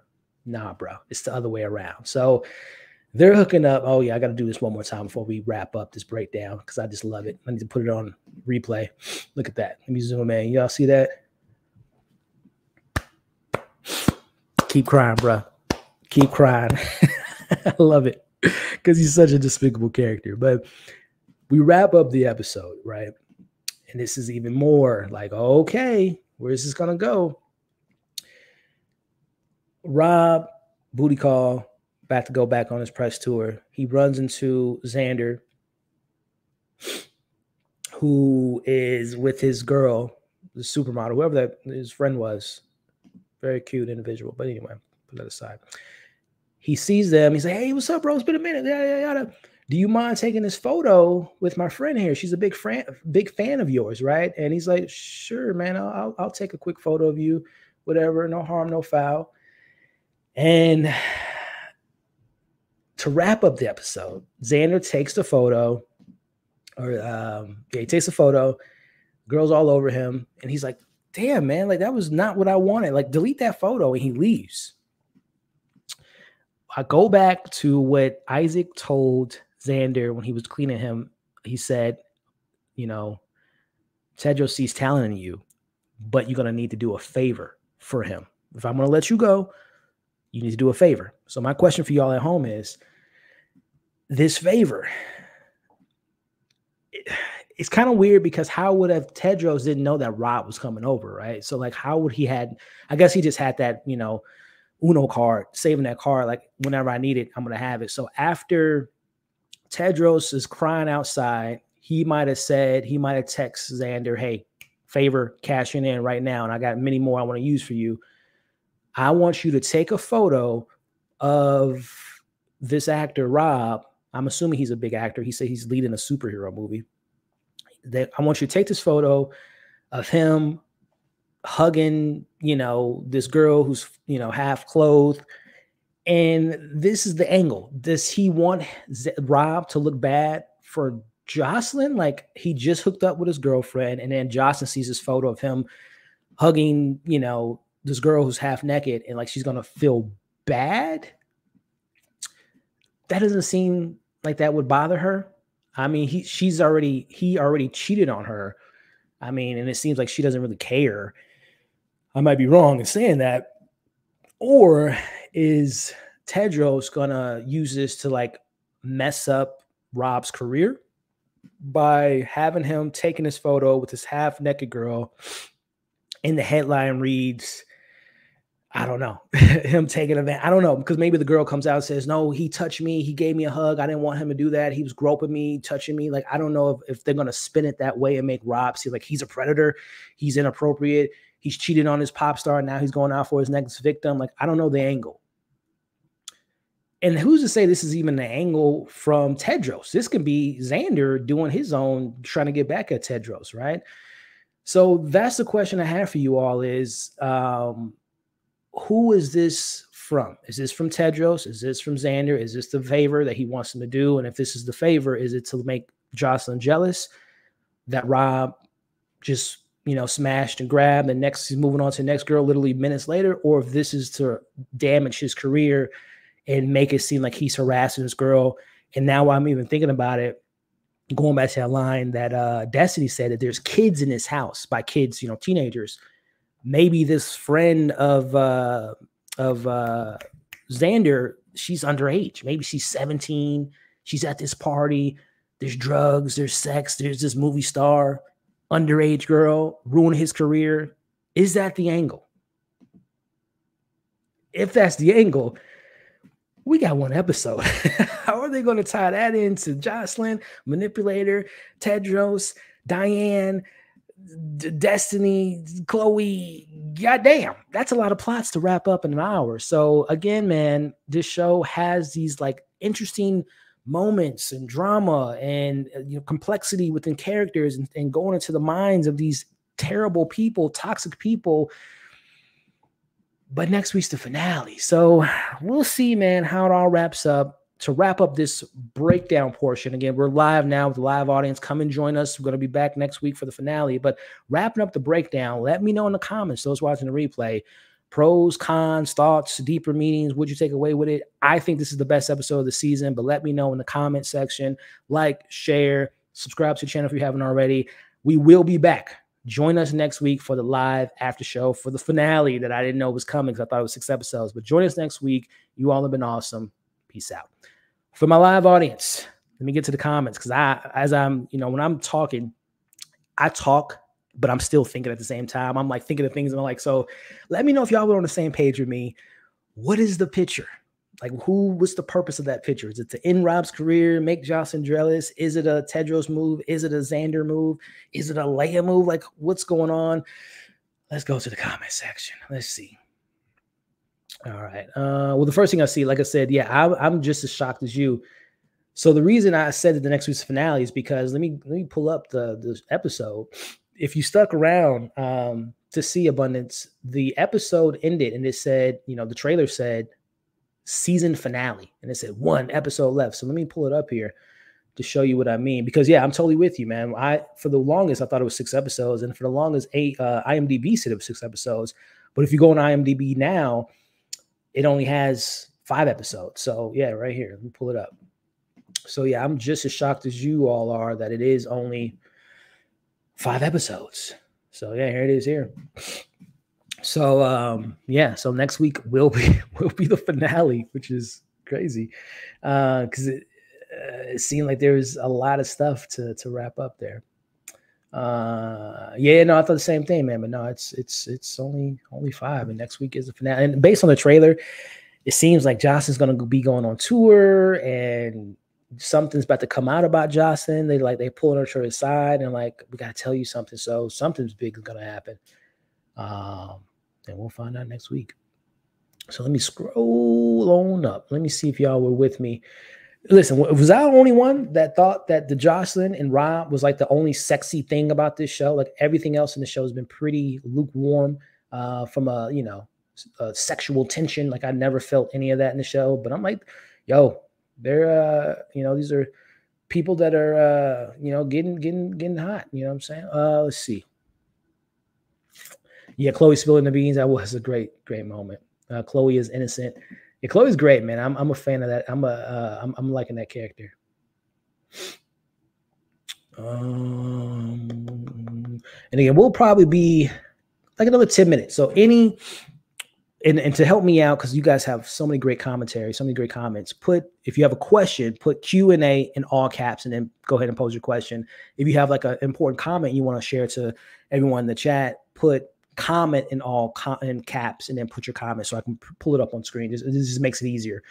Or, if you're feeling a little, you feel, you want to help your boy out, you can send a super chat. It makes it a lot easier for me to read through it, but that, it's not necessary, but it does help because it makes it bright and colorful and you can see it. But neither here nor there. Pose any of your final comments, questions, concerns, theories, predictions in the comment section. I'll try to bring it up before we wrap it up here. But I'm just scrolling on up, see what we got. And you know what?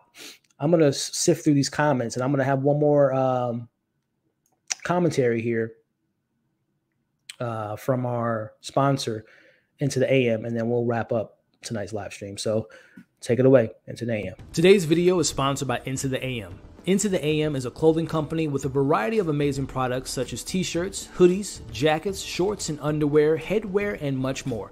Their t-shirts have unique designs, they're incredibly soft and extremely comfortable, and they're made to last. But the best part is you can get 10% off by using my discount code MovieFiles when you're selecting your new gear, which you can find that code in the description below.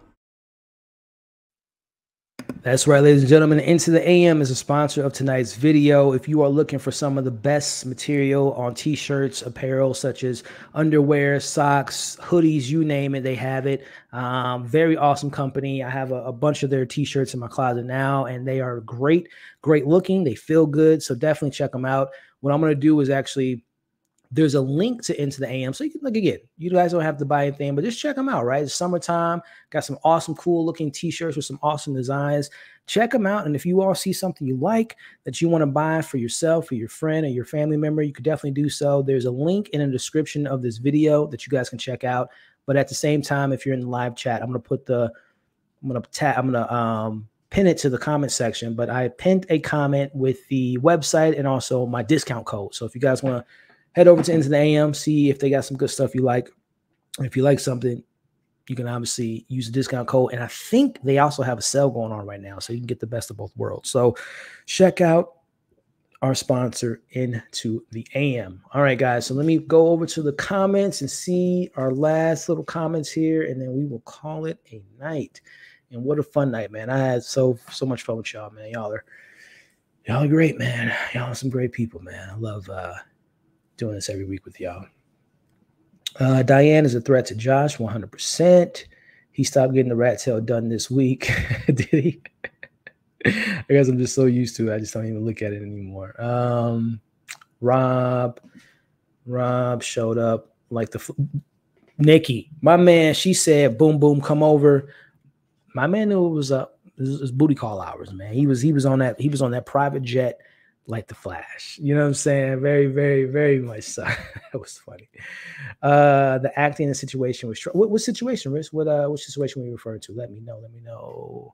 Oh, this one here, the weekend with his drunk comfort. Oh, I don't know if it was trash. I just thought it was he's a goof, he's a clown. But I didn't really think too much into it. I'm sure Tedros has some type of investment, Diane. She's banking on either Diane or Josh for the payday or both. Yeah, for sure. And he might lose both of them because, we'll see. Is he in the MCU or the DCU? The DCEU, because he is in a superhero movie. That's funny. With it being a HBO is Warner Brothers, so I would imagine DC. He's the Flash. He's the Flash in this show. Going back to Aisha's comments, he's the Barry Allen. He's the Flash actor in this world. What did they say? Rob he looks like a poor man's Iron Man. That actor, I've seen him in a ton of stuff.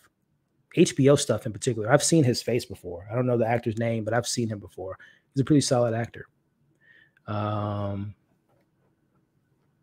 Can you see the difference in the chemistry? Yeah, you talking about Rob and Jocelyn? Yeah. No, you could definitely tell.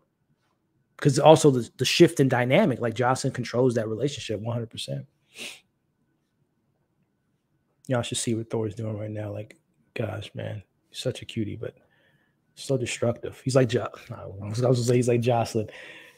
He's a sour patch. He's a cute little innocent dog, but he could like what Thor? Stop, like stop, bro. He's like tearing into the sheets. It's ridiculous.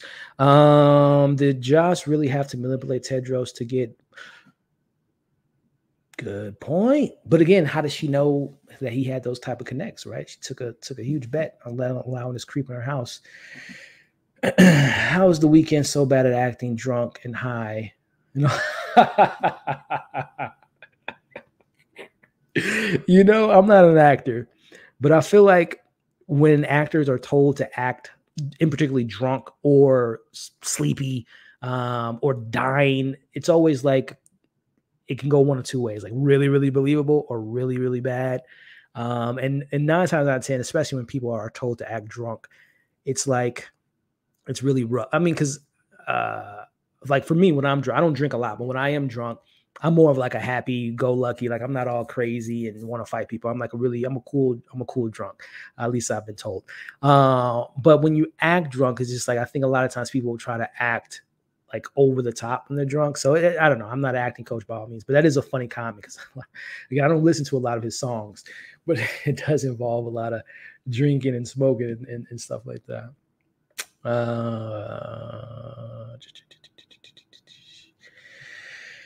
Good stuff. All right, let me see.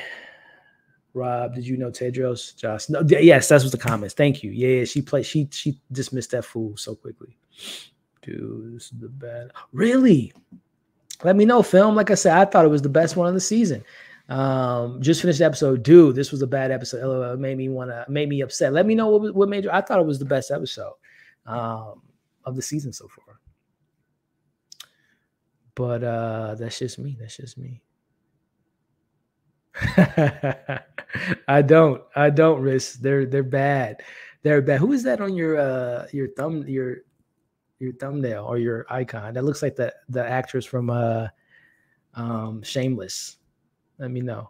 Or if that's you. Let me know. Tedros is super creepy. Oh, you saying because he keeps his. That's a good point. Rob was like, "Hey, I'm in it, man. You know, because I'm a firm believer in equality with sex scenes, right? If girls are gonna have themselves showing their boobs and ass and all that stuff, you know, dudes need to be the same way equally. You know, obviously, I'm not, you know, there enjoying the male nudity, but you know, I respect people that hit the gym and looking good and whatever the case may be. But I'm more of the women's side of it. But I think equality wise, as far as when women expose themselves, the men should do it too. In this episode, there was a lot of nudity from the man side of things. So it finally balanced out because to your comment here, the weekend, he has a t-shirt on, he has his pants on. It's like, I don't know if that's Abel's insecurity. I don't want to come at him. I don't know. But like, I don't know if that's like, hey, I'll allude to doing these things, but you ain't gonna see the weekend's ass or his, you know, his manly parts because maybe he just doesn't want to expose himself like that. But my man Rob was like ass shots. It was a dude at the pool who private parts out. So yeah, man, the weekend. That's interesting. That's interesting that Tedros or I should say Abel, the weekend hasn't put himself out there like that. It's really, really interesting. Jocelyn used the yeah, at least I don't think she did. Thrives off toxicity. Yeah, I definitely agree with that. Jocelyn butt ass nigga on the balcony. Yeah. Let's see. Rob cares for Josh meaning no time. Yeah, good point, Aisha. Having a crisis, people are upsetting. People are they? Again, I don't follow his career. And I honestly, I've seen some of the commentary online, but I really don't pay attention to it like that. But are people really off put by the weekend, and are his fans supporting him or not supporting him? I thought I read somewhere that he's not going to be. Did I read he's retiring soon or not making music soon? I can't remember what I read so long ago. But let me know for any weekend fans out there. Is that the word on the streets that he's like getting like hate from his fans? Yeah, I agree. If people are, because I think that's the purpose of the character. You're not supposed to root for the character. So, yeah. I appreciate Rob calling out, sir. If you called the D, he knew what was up. You know what I'm saying? He was, he wasn't like, oh, not again. You're using me. He's like, hey, I get something out of this too. Question here. I'm confused on why he's crying. He's in love. I thought he was manipulating her or trying to at least to. No, I think that's just a matter of just from everything we got from the character that he's always in control. He has this cult. He has these people that follow him. They always listen to what he has to say. He always seems to be in control of the situation. And for the first time in maybe a long time, he knows he gets a taste of his own medicine, that he's been manipulated, he's been taken advantage of, that he's been being played. So I think it wasn't emotionally crying because he was like, yeah, I'm sure there's like a bit of an ego there that, smashing my girl. You know what I'm saying? There's some of that, but I think it's also more or less him being like kind of caught off guard that he's been played, and emotionally he just can't handle it. But I could be reading that all wrong. But let me see. Yeah. So Rob's like Chris Evans. Who said he was like Chris Evans? See, Nikki was talking about. Yeah, I wasn't sure of the point of that because I think that she carried it. Yeah, you talking about the photo? Yeah, and yeah. I guess so. If you guys are answering that question, that'd be great. Because again, I don't know if it was just in Rob's career, make Jocelyn jealous, type of situation. Was it Tedros' call to have Xander take the photo? Was it Xander doing it on his own? I guess we'll find out next week. So, but I'm curious on what you guys thought about that. Oh, is that her name, Zoe? Thank you. Yeah, the only damaging if Zoe's underage. Yeah, and that's what I was saying too. Like, if that is like a career ender for that photo, comes to find out that she's underage, and we know that's like, it's always been a thing, right? Actors, singers. Just last week they had the trailer for Priscilla, who was the wife of Elvis, if I'm not mistaken, Priscilla, when Elvis first met Priscilla, I think she was like 14 years old, bro. And obviously he married her and had kids and stuff like that. But it's a lot of famous actors, singers that, get entangled with underage people. And I don't know if the show is going to, again, it's like, how much more can you throw into a show? I don't know if it's going to have social commentary on Rob, his career being affected by that. And then the other side of like, there's a lot of, unfortunately, underage kids that get affected by artists, grooming, things of that nature. But then there's the other side of the industry of like people that do this, right? Do the whole, oh, let me get a photo and then spin the photo to make it seem like the actor was doing something when they weren't, and making it seem that they, took advantage of them and they didn't. It's all of those blurred lines and stuff like that. So, that's another element that the show, is trying to tackle with one episode left. So we'll see. Yeah, she might claim harassment, underage. Yep. I don't get why Xander would do anything for Tedros after being shocked like that. I don't get why he would even stay there. I think, Riz, the thing is that the show is kind of playing into is like, these people are so broken, they don't know how to remove themselves from toxic situations, and they make it seem as though like these people are the best that they can be. These are people that know what's best for me or whatnot. So like, I don't know, it was a quick scene, but it seems like this ritual of embarrassing, humiliating, physically and emotionally abusing these people that Tedros has become a master at, Isaac, Chloe, Diane, Ramsey, and all the other people that he surrounds himself with, that it breaks these already broken people. So I think that Xander, in a way, is working for him because he broke him, right? So, because the same thing could be said, why didn't Xander leave Jocelyn all those years ago? If Xander felt like Jocelyn was all the stuff he called her in tonight's episode, why is he staying around? Because he needs her, right? So maybe now he sees that I can use Tedros and I can swap him out, swap Jocelyn out for or Tedros out for Josh. So it's just a circle of toxicity and people that are disturbed and have nowhere to go. Who exactly was the girl? Yeah, I think it's just as Zesty said, it's like a bunch of kids running around this house that are underage, drinking and smoking. It's either Tedros Or Jocelyn, the director, has acted Xander to take the photo to get folks to buy tickets to Jocelyn's concert, just like public with abuse. Interesting. So you think maybe Jocelyn? Interesting. Very interesting. Very interesting.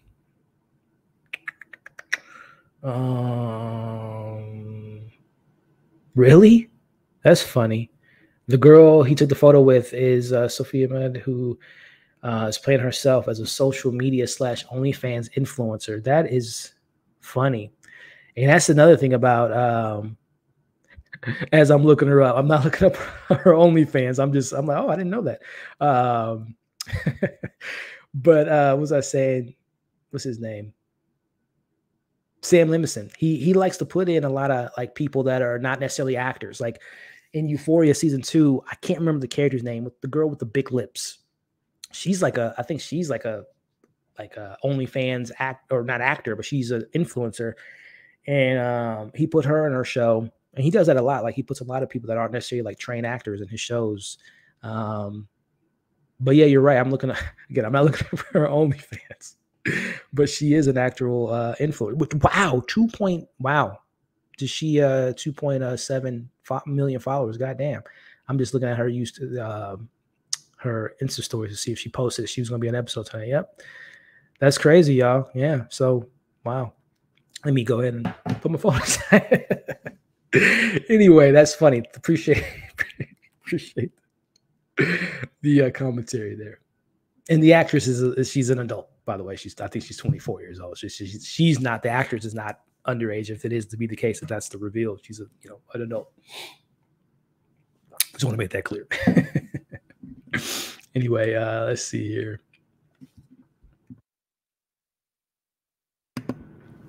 Yeah, we cleared that up. No, it's only one episode left. I'm catching up to the comments because I'm a little bit behind. So these are probably old comments. Right? Yeah, it makes you think. Look at the first 2 episodes that they were filler. Like literally episode 3, now 4, and hopefully 5. It's like, damn, we wasted 2 episodes just to get to this point. That's crazy. I wouldn't even be surprised I thought I saw an article or a comment. HBO came out and said that they're not doing a season 2. And the article made it seem like they're not doing a season 2 because it has so much negative feedback, and it was, review, but I don't want to say review bomb, but it was reviewed poorly. Like when the first reviews came out, the critics rated it like 6%. It was like in the single digits, and then eventually got up to like 29 or 30%. So, but again, I don't think HBO, like I would think HBO would be more like, we don't give a damn what the Rotten Tomato score is. Y'all see the viewership for the show, but that was the headlines that it made it seem like HBO didn't want to continue with the show because it was getting so much negative publicity, which I've always been told any publicity, good or bad, is good for anything, movie or show, but we'll see. But we will see. No way this gets season 2. I mean, from the viewerships, I would disagree. This show, again, is not Game of Thrones, House of Dragon numbers, but it's the most popular show from a viewership standpoint that I think has been out for the last 4 weeks. If you look at like the viewership numbers, like this has high engagement, online discourse, good or bad. It's what you want from a show. Is you want people talking about it, regardless of it. You obviously want it to be talked about in a positive light, but if not, people are still talking about it, even if they hate it. But yeah. All right, guys, any last stuff? If not, just a reminder that you all are awesome. That's the truth. The show might not be awesome, but you all are awesome. If you guys haven't been told that today, just letting you know. But I appreciate y'all, man. This is always fun. We got one more episode left next week, and it's going to be fun, man. But as far as this week on the channel, I will be checking out the new Mission Impossible on Tuesday, so keep an eye out for my out-of-theater reaction. And then this past week, beautiful movie, y'all. If y'all looking for a good movie recommendation, there's a new A24 romantic drama by the name of Past Lives. That is my favorite movie of the year. Oh my gosh, so good. So check that out. The Bear season 2. If y'all want to see a great television show, like peak writing, peak acting, peak directing, just great all across the board. The most recent season of The Bear is fantastic. So check out my thoughts on that. I have on the channel now. I got my review out for Indiana Jones and the Dollar Destiny. You all can check that out. So yeah, man, there's a lot of good stuff to check out and support on the channel, and some cool stuff to look forward to in the coming week. So I'm gonna read off these final comments, and then we're gonna wrap it up. He was on yes, thank you. I've seen him in other stuff, but he was in Depths. He was the boyfriend that went missing. Yeah, thank you. Omar, for calling it out, man. Yes, later meeting Jocelyn disturbs Nikki's plans for disturbing news. Later meeting. Oh, you're saying that's what the mix up would be? I got you.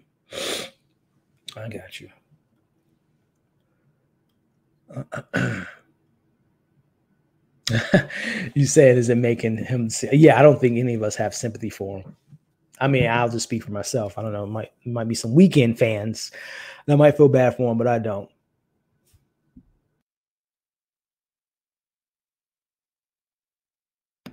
Did they date? Again, I'm not into the Weekend guys. Did Selena Gomez and the Weekend date? I did not know that. That's news to me.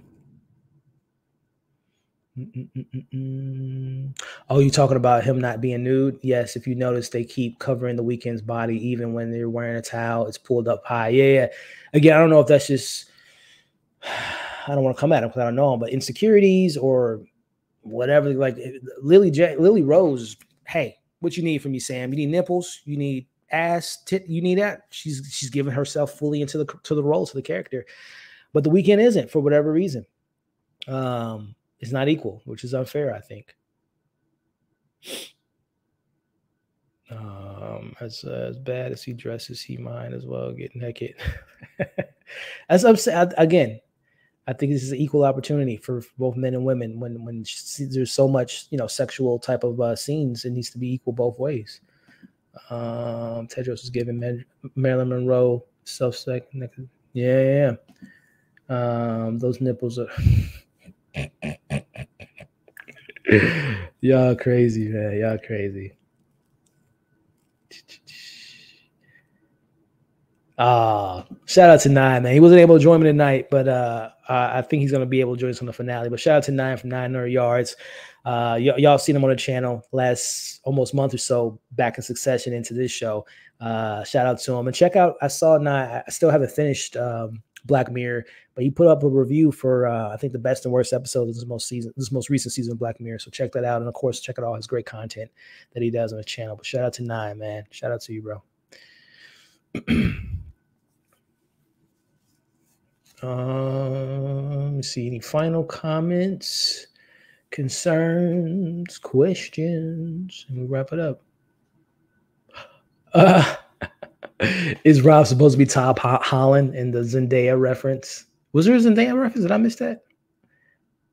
But that is funny because he is a superhero, right? Or the character. Rob and Zendaya are a couple goals. Rob and Zendaya. You talking about Tom and Zendaya? I think X dies and goes on stage as Idol once again. Oh, interesting. How's he gonna die?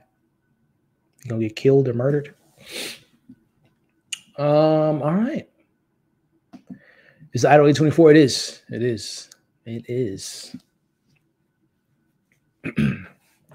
I'm surprised it's A24 production. Don't recall seeing a logo. Yeah, there's no logo. Just like Euphoria is A24, but you don't see a logo there. They're like obviously HBO distributes the show, produces the show, but then A24 I think have they produce the show, like they're executive producers, and they bring in some of the talent and whatnot. But it's mostly HBO doing the heavy lifting.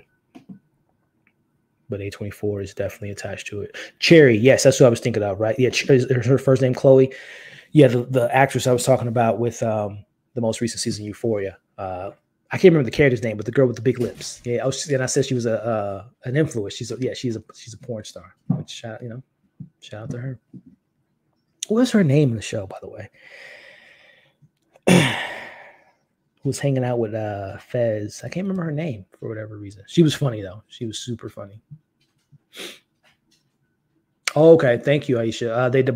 They haven't decided. Okay, thank you. Again, I just saw the headline, and people again they're spinning in a way that it makes it seem like the show is just people hate on it, but yeah, they made it seem like the weekend was like, oh, I don't care. So thank you for that, for clarifying that. Thank you. Big Little Lies got season 2. They did, and it was bad. Ugh, I did not like Big Little Lies season 2. Season 1 was fire, but season 2 was trash. They should have just stopped at season 1, if I'm being honest. Yeah, The Bear is fire, guys. Check it out. Yeah, I saw that. I didn't watch the second season. I watched the first episode, Jeremy. I just couldn't get into it, but I really enjoyed season 1 of that show, but I just couldn't get into season 2. Heard good things. You're here again, Jeremy. Fantastic. Favorite movie of the year. Really great. Yes, chef. Listen, I love it. Do you think The Bear is running its course? Oh, no. We need a season 3. Did you not see season 2? We need a season 3 ASAP. Hopefully next year.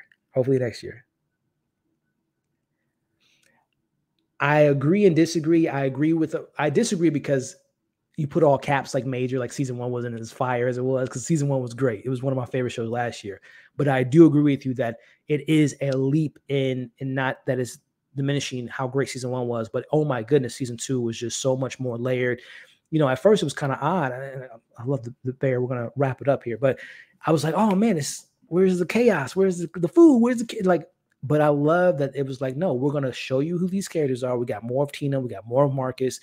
I love episode 6, guys. No spoilers, but those stars in episode 6, my gosh. I love episode 6, but I love episode 7 when we get Cousin Richie. Oh man, that episode is great. Episode 9. I mean, I love The Bear. Season 2 is my favorite show of the year so far. And I find it very hard to believe that something's going to be better than the most recent season. It was excellent. All right, but we are gonna wrap this party up because it is a good time. Y'all see that y'all see that trailer for Challengers? Yeah, Zendaya. She's man. I'm loving it. I'm a big Luca fan. I love everything he's done so far. From they do Big Fish years ago. Call Me by Your Name, Suspiria. Last year, Bones and All. He did a show on HBO, by the way, too, guys. If you want to look for a really interesting show. Oh, man, I can't remember the name of it. But it was on Max a couple years ago. We Are Who We Are, I think was the name of it. It was a really good show. But I'm a Luca fan. I'm really looking forward to that movie. Coming out later this September, I believe. But I think on that note, we are going to call it a night. And we're going to end on that. Thank you, Zia. This show has been hard to watch, but these discussions, Faye, thank you. These discussions have been fantastic, and it's been great because of you all being attached to these conversations. And I really, really, really appreciate y'all, man. So on that note, we're going to end the big splash. Thank you, Jeremy. Very unsettling. Yeah, as I can see, I can go hours with y'all because that's how dope y'all are. I love interacting with y'all. But again, thank you for being here tonight. Keep an eye out for my out-of-theater reaction for Mission Impossible Dead Reckoning in a couple days. And check out all the content on the channel now, past lives, the Bear Season 2 commentary that I have, Indiana Jones and the Dial of Destiny, and a couple other stuff that's on the channel now. So like, share, comment, subscribe to the channel. You all are great. You all are awesome. Have a great Monday. Have a great week. And I'll see you guys on the next video.